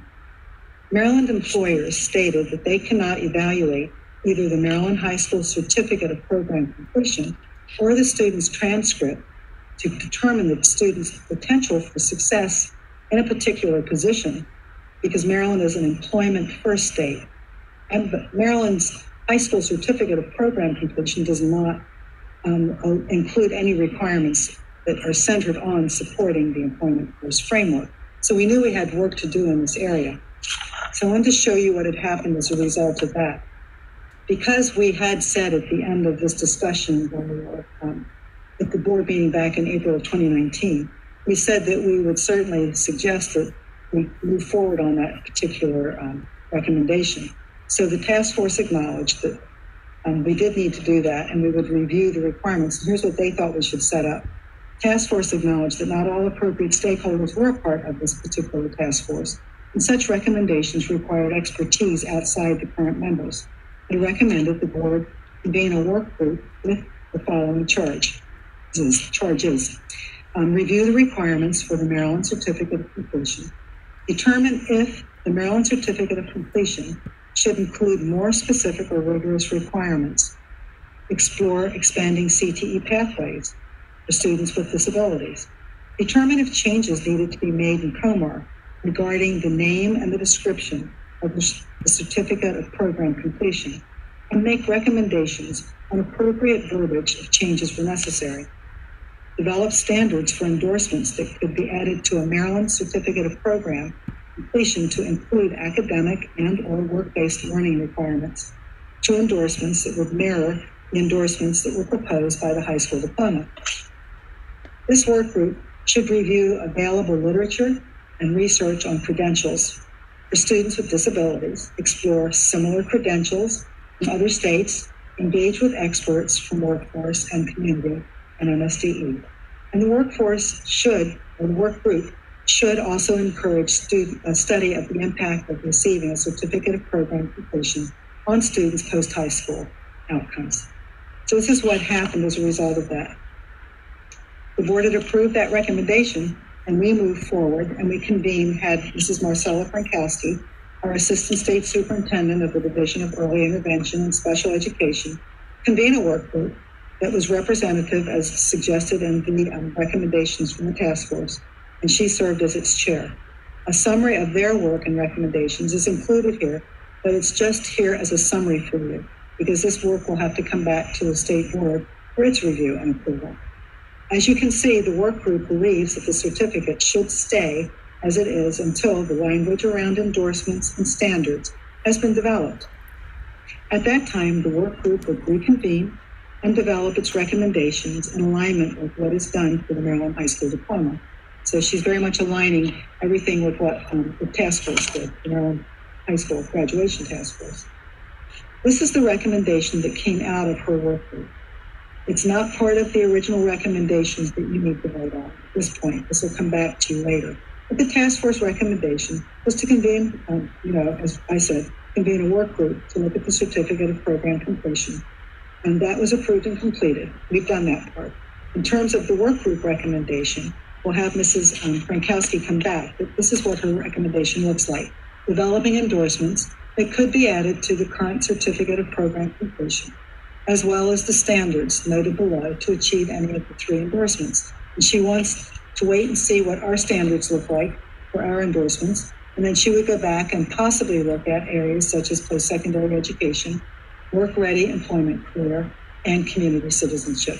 So we'll be bringing her report back to this group to look at in the future. And I did think it was important for you to know that that work is being done, because we think it is critical that we look at what's happening for the students who have significant disabilities. Okay, so now we're here for the area that you haven't discussed before. So now you've seen the 10 recommendations on the task force that were approved. 5 of the recommendations were credit and program. 5 of the recommendations were under the area of diplomas. All of those recommendations were approved to move forward to include in the regulation. The next area of work by the task force is in the area of assessments. Our second board member serving on the task force sat on this subcommittee. That was Dr. Michelle Guyton, now Delegate Guyton. This subcommittee was chaired by Mrs. Brianna Creed, who's in the Assessment Operations Program, who is the Assessment Operations Program Manager in the Division of Assessment, Accountability, and Information Technology. This is the only area of the task force recommendations that has not been previously presented to the board for discussion and review. It was actually scheduled to come to the board last March. And as you know, at that point, things went a little off schedule, and hence we are now bringing it to you for your consideration at this board meeting. Of the 2 items on this timeline, we have already resolved one of them. 3.2, which reads, requires students to participate in the High School Maryland Integrated Science Assessment until determination of an end-of-course assessment for science. You may recall this was a problem that you identified as we began looking at our MESA data. This assessment covers the content in its 3 different courses, and our school systems don't all administer those 3 courses at the same time. And we heard that repeatedly last year, how that was going to be difficult to know where to administer this assessment. And some school systems were administering it after the first course, and then students, of course, weren't successful because they hadn't had the content of the other 2 courses. And some were waiting until the 3rd year after they had all 3 courses, and they weren't administering until then. And then students didn't have time that they needed more than a year to retake the assessment. You solved that problem this past year when you approved moving the MESA assessment to the end of the life sciences class and modifying the content to cover the content of the life sciences course. So we now don't really need to deal with that administration or that assessment recommendation, because we've really dealt with it already by putting in the life sciences MESA course, which still deals with next generation science standards, but focuses the content on life sciences. What we do have to look at is the recommendation, it's 3.1, requiring algebra, English, government, and science assessments to be end-of-course assessments that contribute to 20% of the final course grade and remove requirements that students receive a certain assessment score for graduation as a standalone requirement as the exit exam. As I did with the earlier components, I'm going to share what our current regulation says, then what our recommendation was, and then the rationale. I'll outline some of the issues so that you have the basic understanding of what the task force recommended and why. And then I'd like to return in January meeting, maybe you'll have some time for this meeting, but return again in January after you've had time to reflect on what you learned today, to perhaps review what is in the task force report and look at some of the data connected to these assessments, and then to respond to any questions or concerns that you have. So I'm hopeful that in January we'll be able to really fully explain the issues behind this recommendation. But right now we're going to look at what the current regulation is. The current regulation says that to be awarded the Maryland High School Diploma, all students, including elementary and middle school students who take high school level courses, shall take the Maryland High School assessment in algebra, science, English, and government after the student completes the required course or courses. And I just want to mention it's laid out that way because, as many of you know, that in middle school, and now sometimes even as early as 6th grade, we have students taking the algebra assessment. And often, if that happens in 6th grade, then our regulation says they will take that high school assessment course, assessment, at the end of that period of time. So they would take it at the end of 6th grade. So that is why the regulation says, regardless of where they take the course, that's where they're going to take the assessment. So students are required to take the following Maryland High School assessments. They have to do, and you just heard Dr. Judkins say this, they have these following high school assessments: Algebra 1, English 10, U.S. Government, and MISA, which is now, of course, going to be Life Sciences MISA in the future year. Each LSS, local school system, is required to provide the appropriate assistance to students to strengthen their areas of weakness if they didn't earn a proficient score on either of the Maryland High School assessments. A student is able to satisfy the graduation requirement through the Bridge Plan for Academic Validation. If the student passed the course or courses related to the assessment but failed one or more of the assessments, the students will have to also demonstrate success by getting involved in the Bridge to Excellence program. However, I just said that. Okay, so they have to determine success on the Maryland High School assessment when they take the test after the course. And if they're not successful in that, then they often will start a bridge assessment to provide some remediation to them so that the next time the assessment is provided, they can take the assessment again. And I think I probably skipped a page. All right, so now we're going to go to the rationale. Here's the rationale that led us to our task force recommendation. I apologize for my stumbling, but I am thirsty. I'm going to take another sip of water, please. Okay, here's the rationale that led to that task force recommendation. Over the last 5 to 10 years, there's been a lot of debate about the value of test scores versus student course grades. The task force spent a lot of time looking at that research and also at what was happening across our nation. I'm only showing a few of the factors that caused the task force to make the recommendation it did. The high-stakes exit exam have a negative impact on our minority, economically disadvantaged, special needs, and EL students. Because these are graduation requirements, even if the students pass the course, yet don't pass the exam, they have to continue taking the exam until they do pass it. We've seen too many students who are not good test takers get very discouraged and waste much time taking the time to either get involved in Bridge or to practice these assessments so that they can pass them. Research has shown that a student's course grade is a stronger predictor of college and career success than standardized assessments. The standardized assessment is just a one-day snapshot, regardless of how the student is physically or emotionally feeling, regardless of what factors are having an impact on the student, even if the student has a good grasp of the content knowledge that's required. Course grades are over time. They can show a student's motivation, they can show their work ethic, they can show their perseverance, as well as their level of knowledge. The task force also discussed concerns that student performance will drop if high-stakes exit exams are removed. We discussed that considerably. However, research on accountability suggests that it does not improve achievement for all students.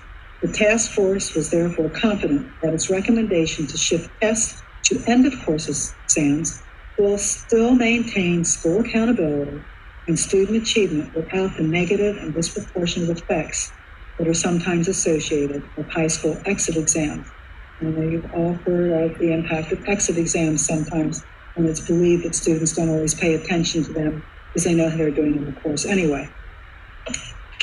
Other states are also grappling with the issues and concerns associated with high stakes exams, and they have made the decision to move away from them. As a matter of fact, some have moved entirely away from assessments, some have moved to making them end-of-course assessments.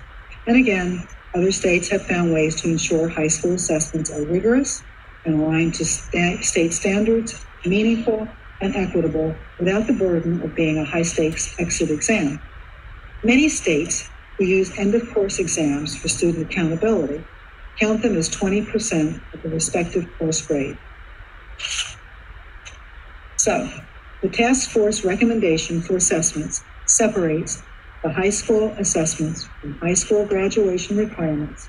It supports our guiding principle of equity. The task force noted the valuable tool that assessments provide to instruction and in the accountability program. That's why the task force recommends the high school assessment become end-of-course assessments that contribute to the student's final grade. We've done a lot of work to make sure those course assessments are aligned with the content that's being taught in those courses. This ensures that the high school assessments are aligned to content standards, incentivize student performance, and act as meaningful instructional tools while still addressing issues of inequity. And at the time the task force met, many states had recently changed their high-stakes assessments, as I said, in similar ways to being proposed here. And limited information was informed by research, data, and experts the task force might want to ensure that this change did not have unintended consequences for their own students. So that is that recommendation, that we move away from the exit exam and to including the high school assessment as an end-of-course exam that would count 20% of the grade. So I still have one more recommendation to cover, and that is recommendation 3.3, Bridge Plan for Academic Validation. And right now it says in there that if State Board accepts recommendation 3.1 and 3.2, the bridge plan may no longer be necessary, but their recommendation was written before we solved our high school MISA assessment issue. So really, it's just looking at recommendation 3.1. If 3.1 is approved, perhaps the bridge plan for academic validation recommendation isn't necessary, but we want you to consider a few things as you look at it. It recognizes, the task force recognizes the importance of a cautious approach and supports options that ensure decisions are informed with data and research. It's aligned to the guiding principles of equity. The task force recognizes the bridge plan and or a similar concept may well serve certain students and should not be wholly eliminated without consideration for students who need that kind of additional support of some kind of remediation between the time they have their assessment and their end of course, or end of course. So this chart, and I'm sorry, I just have to back up again. So that recommendation is to continue the bridge plan for academic validation until we've had time to actually look at some data from it. Don't just throw it out if and when you throw out the end of course, not the end of course assessment, but the assessment as an exit exam. All right, so now this chart, and then thank goodness I'll have talked all the way through it and perhaps can get water to fill my glass. Okay, so this chart is really just showing you everything that we just talked about. It shows all of the actual recommendations that you had seen, it shows when you saw them, and that you had approved them. And then it shows the recommendation that you still need to approve, plus the other piece of the recommendation that's on there that was 3.2, that was MISA. So right now it shows you have the academic, the recommendation to deal with for assessment. And then at the end of this, the idea is that we would come back now. This meeting may be over, I don't know if it's over sooner, or if we're going to still talk today. But at the time, we thought we were going to bring back some additional data about the assessments and look at some of that data I mentioned in terms of how students perform on it and why we thought this was a good recommendation, and actually look at some what other states have done. But in terms of what we're going to do, the idea was that once this is all determined and once you've had an opportunity to talk about the assessment recommendation, that we would then provide you with a copy of the regulation. And the regulation is fairly lengthy because it contains a lot of information. Not only this, but it also has other little pieces that will get cleared up, such as saying park, and we don't want to say park anymore, but it'll say MCAP. So little things like that, but we'd still need to go back and look at that entire regulation. We would bring that back to you in January, in addition to what you would do with the assessment regulation to discuss. So with that, I am going to bring closure to this part of my discussion and ask if there are any questions or comments. And note that I have lots of people online with me that certainly would be able to address questions if I'm not able to. Okay, so it's a lot of quiet. Thank you very much, Dr. Williamson. Very, very interesting. Let me now give our board members an opportunity to comment and to ask questions. If I can again get you to speak up, because I'm still having just a bit of difficulty finding you on the gallery.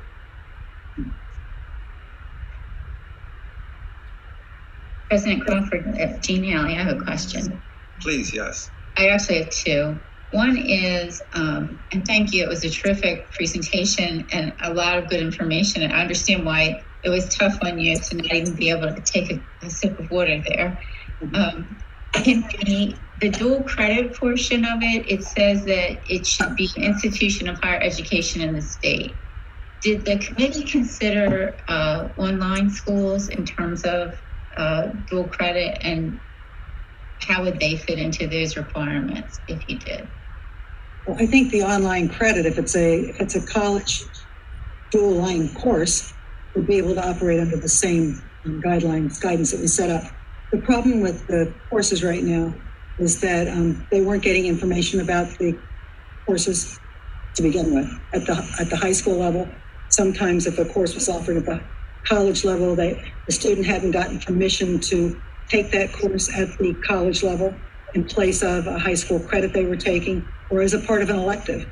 And so there just was the communication gap, and there was a need to really try to clarify what that was and to try and set something up where we said that if students do take courses that are aligned with the high school standards, that they're going to get credit for it, but it would need to be approved as a course that did meet those, it was aligned with our standards. So if the course standards were aligned in the dual enrollment of the online course, I would have to think that it would be acceptable. It's in regulation, however, and I'm going to page 30 of your slide deck. It says it's a dually enrolled in a secondary school in the state and to an institution of higher education in the state. So I just request that the committee think about being more specific about an institution of higher education that's online might not have a state boundary, but is authorized in the state. Well, right now what could happen is, it says that dually enrolled means both, but some students have gotten permission to take college level courses and not been dually enrolled. They took the college level course at a different time of the year, or summer, after school. And that was part of the issue. And there were members of the committee that believed that if they took it in one county and they were getting credit for it, they ought to be able to get credit for it in another system. There were lots of reasons why not. The reason it says that the Maryland State Department of Education and the college would agree that the course met the standards was that we would be looking at our content standards. And then so would we already give approval for those courses. So we would just the college. I understand that it has to align to our standards and the student has to receive permission. I guess the part where I'm not confident is if someone went to one of these national online post-secondary institutions, would they be able to still participate in the dual credit program? Not just they get permission to take the course, but they get dual credit. Well, maybe I don't understand you clearly enough, but what I'm going to say is anything that would count for a high school credit, course, would have to be approved by it being a high school credit by the high school, by the local district. So they would have to have had a conversation about if they felt that that course met one of the requirements the student had. Does that make sense to you? I don't know if I'm saying that. But I think we're still talking past each other, because my concern is that the regulation, if I was a principal in a school considering a student who had brought me a course from a national online provider, and I looked at the regulation, it says it has to be an institution of higher education in the state. And therefore, I would be questioning whether or not it qualified as an institution of higher education in the state. Okay, I hear you. Okay, I would have to look. I don't know. It does say in the state. Okay, so if you could follow up on that, that would be helpful. And then I have one other question, which I just didn't understand. On slide 39, for the college ready endorsement, it said it should be earned by the end of grade 11. So if I'm taking classes still in 12th grade, that part I wanted some clarification on. Part of the policy that is, and I can't think of the college and career ready policy, is that if students are not ready at the end of grade 11, and are not college and career ready, deemed college and career ready, that they have to enter a transition course, and they get a course that will provide them support. And that is done in conjunction sometimes with the college, sometimes it's a course that we have in place, so that when students, the whole idea is that when students eventually go to college, they don't end up having to be in remedial courses. So if I was a student and I took one of the classes that would qualify me for this endorsement in 12th grade, I really couldn't receive the endorsement because I needed to have it completed by 11th grade. Is that the right way to understand that? No, I don't think that's what I mean. So repeat your question again. Obviously, I did not grasp it. Okay. So the endorsement on this slide says that it should earn by the end of grade 11. So I'm saying, suppose there's a course that I need to have to be able to demonstrate that I'm college and career ready, but I take that course in 12th grade.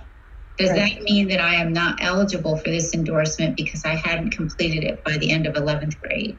No, you can get endorsed by 11th grade, but it would be able to be endorsed in 12th grade too. It's when you graduate, what's going to be on your diploma. Are you college and career ready? Okay, so you're just saying that when you're doing planning, you should be able to complete whatever work is done by the end of the 11th grade. I think just to clarify, this is Karen Salmon. It's because we have a law that says it was done in 2013. Right. It says students must show college and career readiness by the end of 11th grade. So that's why the regulation is stated the way it is. The endorsements are related to what the student's overall program is when they complete their diploma. So they're two different things. Right. Okay, thank you. Yeah. Very good, thank you. Any additional questions or comments from the board? This is Ms. Morrow. I have a couple. Please. I have a couple questions, and I'll limit myself to the assessment part, because I know I have a lot of questions sometimes. So, in terms of the logistics, I guess, of switching from the standalone assessment to making it part of the course grade, how is that going to work in terms of like timing? I mean, I know usually kids take PARCC, MCAP in the spring. We don't have scores until August or September. So is MCAP going to be able to be graded in a much quicker time frame? And then is that still going to be kind of in a normal spring testing window, or would that be moved later for those courses? I guess I'm, as a parent of a high schooler, I'm trying to picture how that transition will work logistically. I think the first concern of the task force was about seniors. so that we would make sure we would be able to have seniors' assessments scored in some way by the end of the time they need them to be able to graduate. Other students are taking them at other years. You heard Dr. Salmon say some are taking them years younger.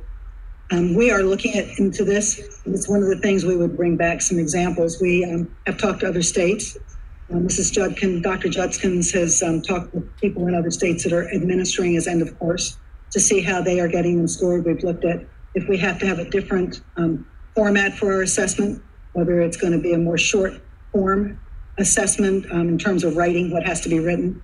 We have looked at timing, when it would be given.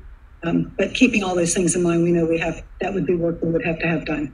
And that is one of the things the task force also discussed, this was going to be a critical piece of what we wanted to do, but other places we're doing it. We do it right now with our graduations, with our students when they get end of course assessments at the end of the school year.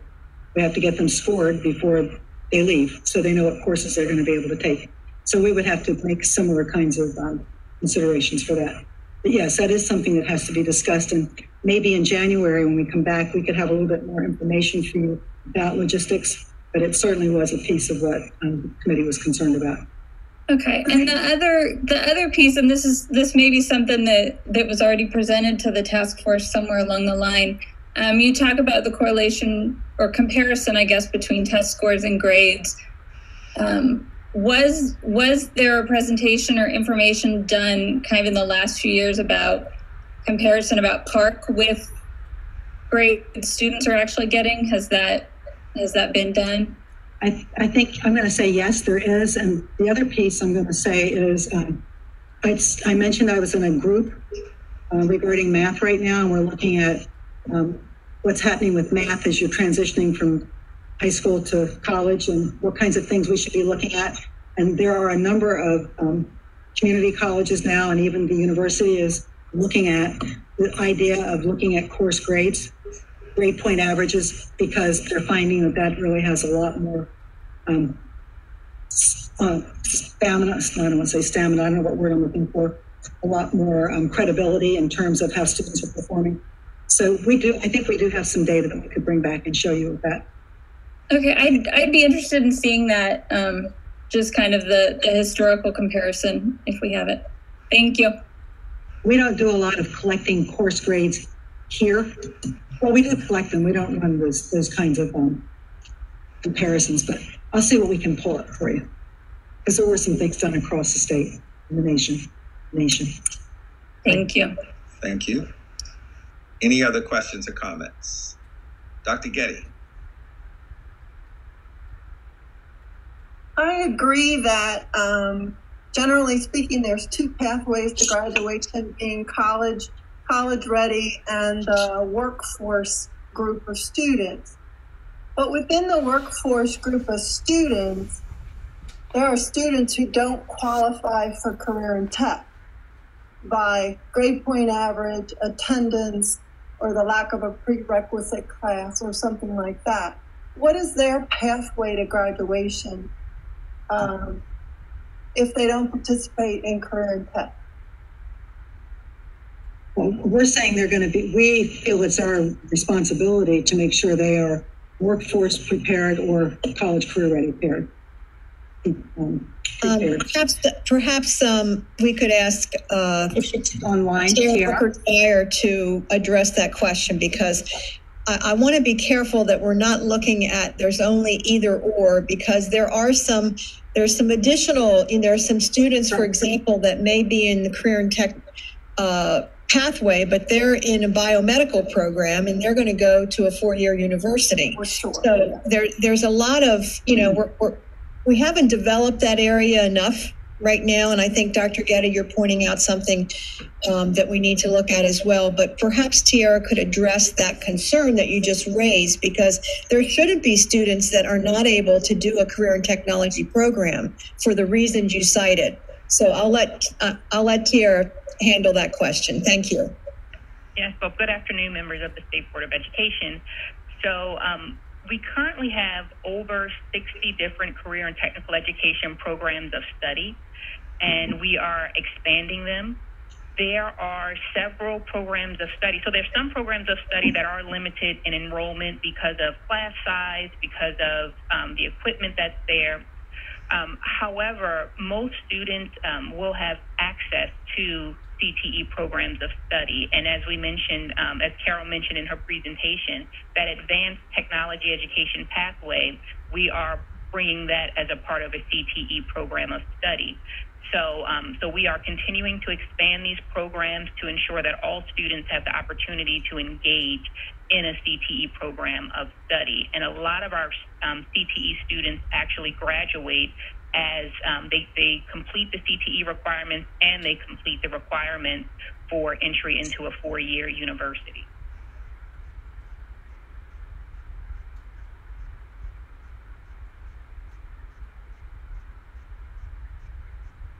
Dr. Getty, does that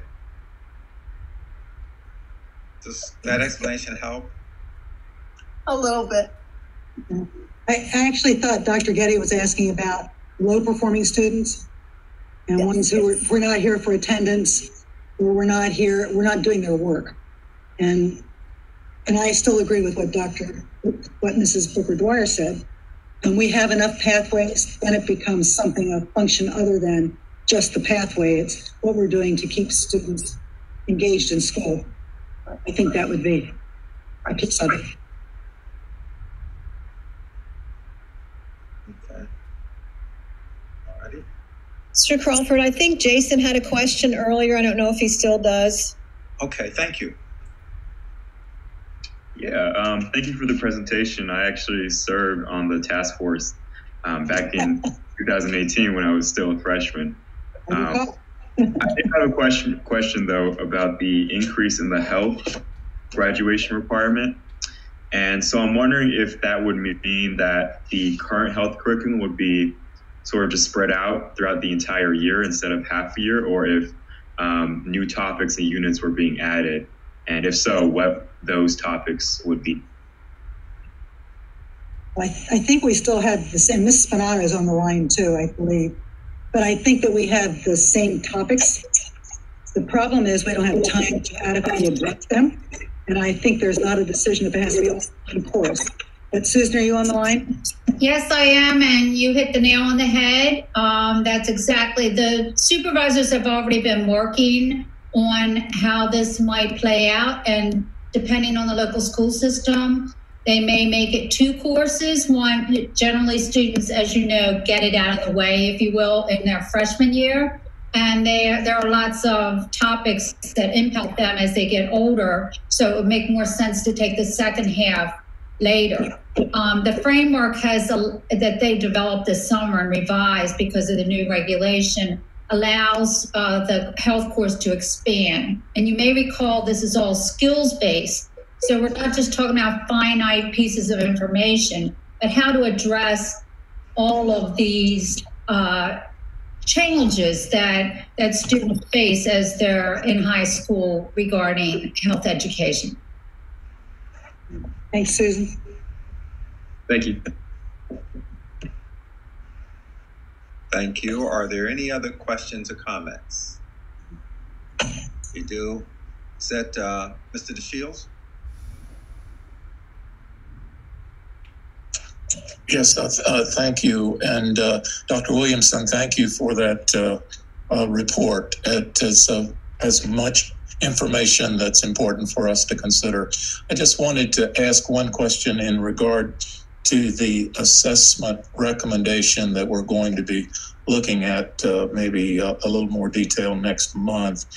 But are there other states that are using this kind of assessment method by removing the assessment score for graduation as a standalone requirement, or are we going to be one of the first? And the reason I'm asking the question is because when it's time for us to evaluate how students in Maryland are doing as compared to students in other states, will there be some comparison method that is equitable among all states that we can get a sense of how our students are performing?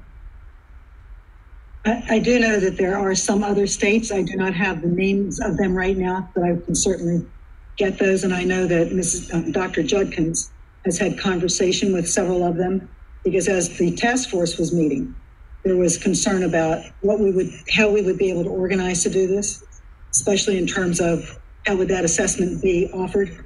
Would it be at the end of the year? How do you get it scored?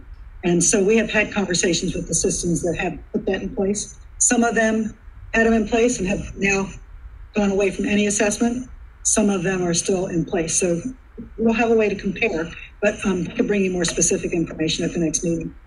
And I don't know if Dr. Judkins is still on here. She does have probably more knowledge about that. I am still on, and there are quite a few states that are using end of course. And so we've collected that data, and we have, they're always open to conversations to assist us in how they're achieving a quick turnaround for scores, and also talking with our administration scoring and reporting vendor on what the requirements would be to get that quick turnaround. So it is possible, and there are many other states who are doing it.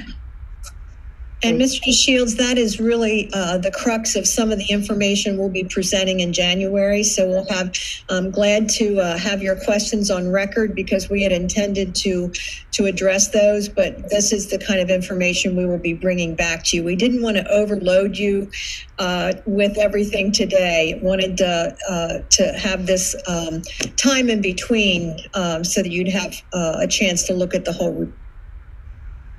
Okay, thank you. Thank you. All right. Ms. McCusker? Thank you, and thank you, Dr. Williamson, for that report. I do have just one question. In looking at having dual enrollment courses qualify for high school credit in their coursework to kind of take over for high school credit, are we anticipating a negative effect on staffing levels at high schools as a result of students being enrolled in the college courses rather than in the high school courses? So if we have fewer students taking the high school courses, what is that going to do to our staffing levels on the high schools if we don't have as many kids enrolled in the buildings? That's what you bring up has always been an issue in terms of, I can remember when I was in Queen Anne's, the issue with some of my departments was we don't want to offer those because then kids are there and we don't have them here. We think we do a better job with some of the content than they do, that kind of thing.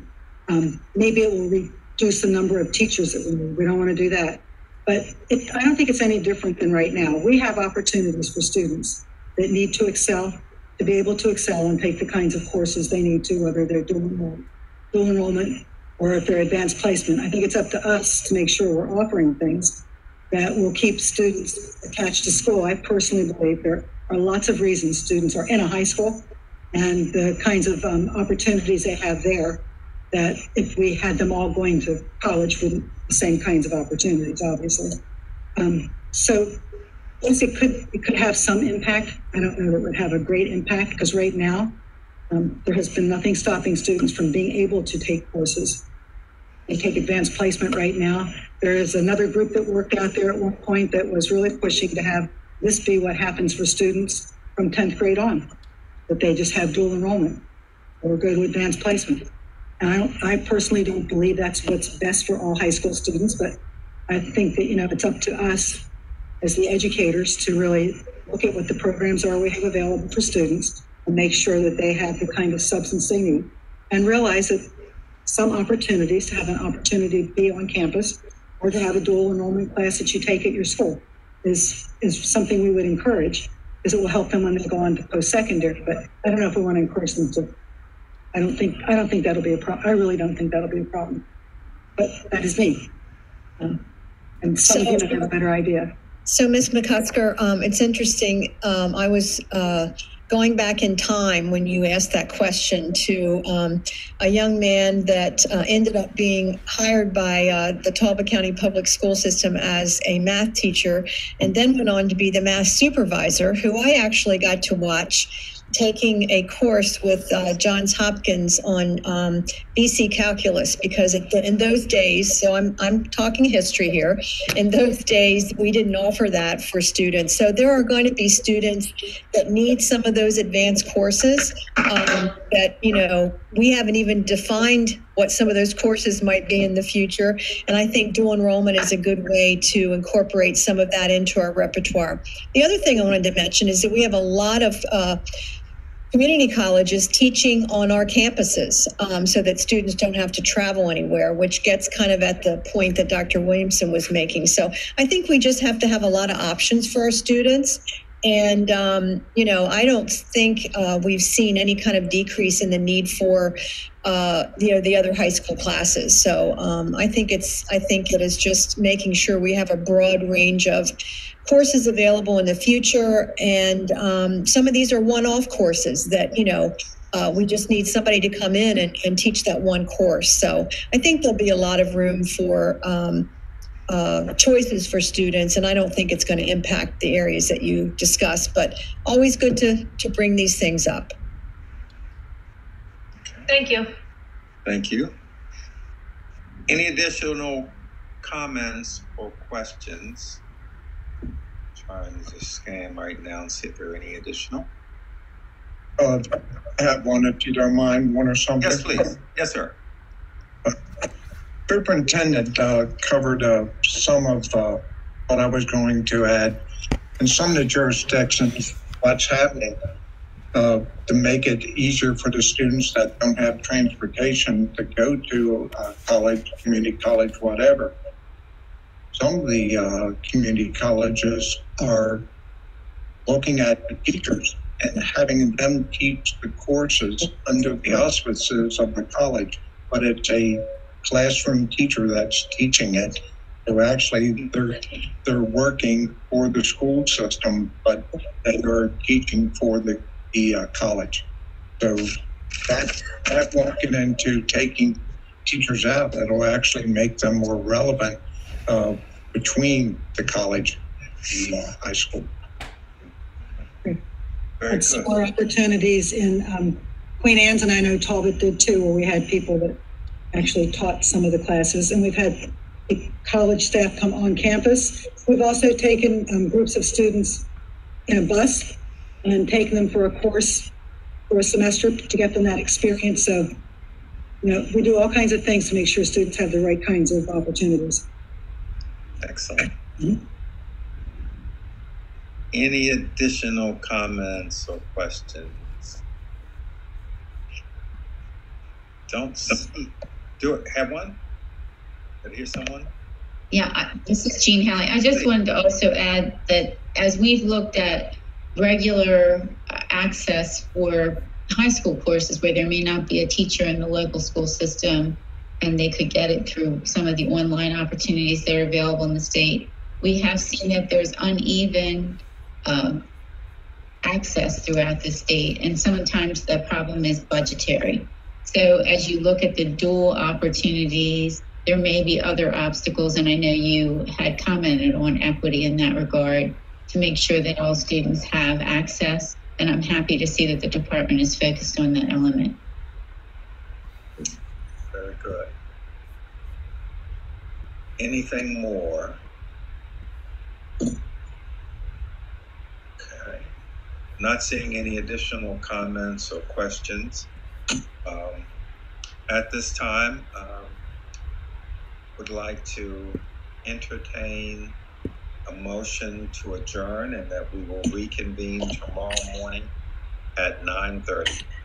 Do we have a motion? Motion, Jason Wu. Okay. Motion by Mr. Wu, and the second is? Two more. With your corrections on both. I'm sorry, I didn't hear the second. Who's the second? Sean Bartley seconded. Okay, Bartley. So it's been moved and properly seconded. Seeing no questions, we'll just take a voice vote. All in favor of adjournment, say aye. Aye. Aye. Aye. Nay. Abstentions. Thank you very much, everyone.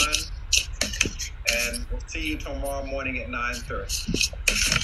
Thank you very much. Goodbye, y'all. Bye-bye. Bye-bye. Karen.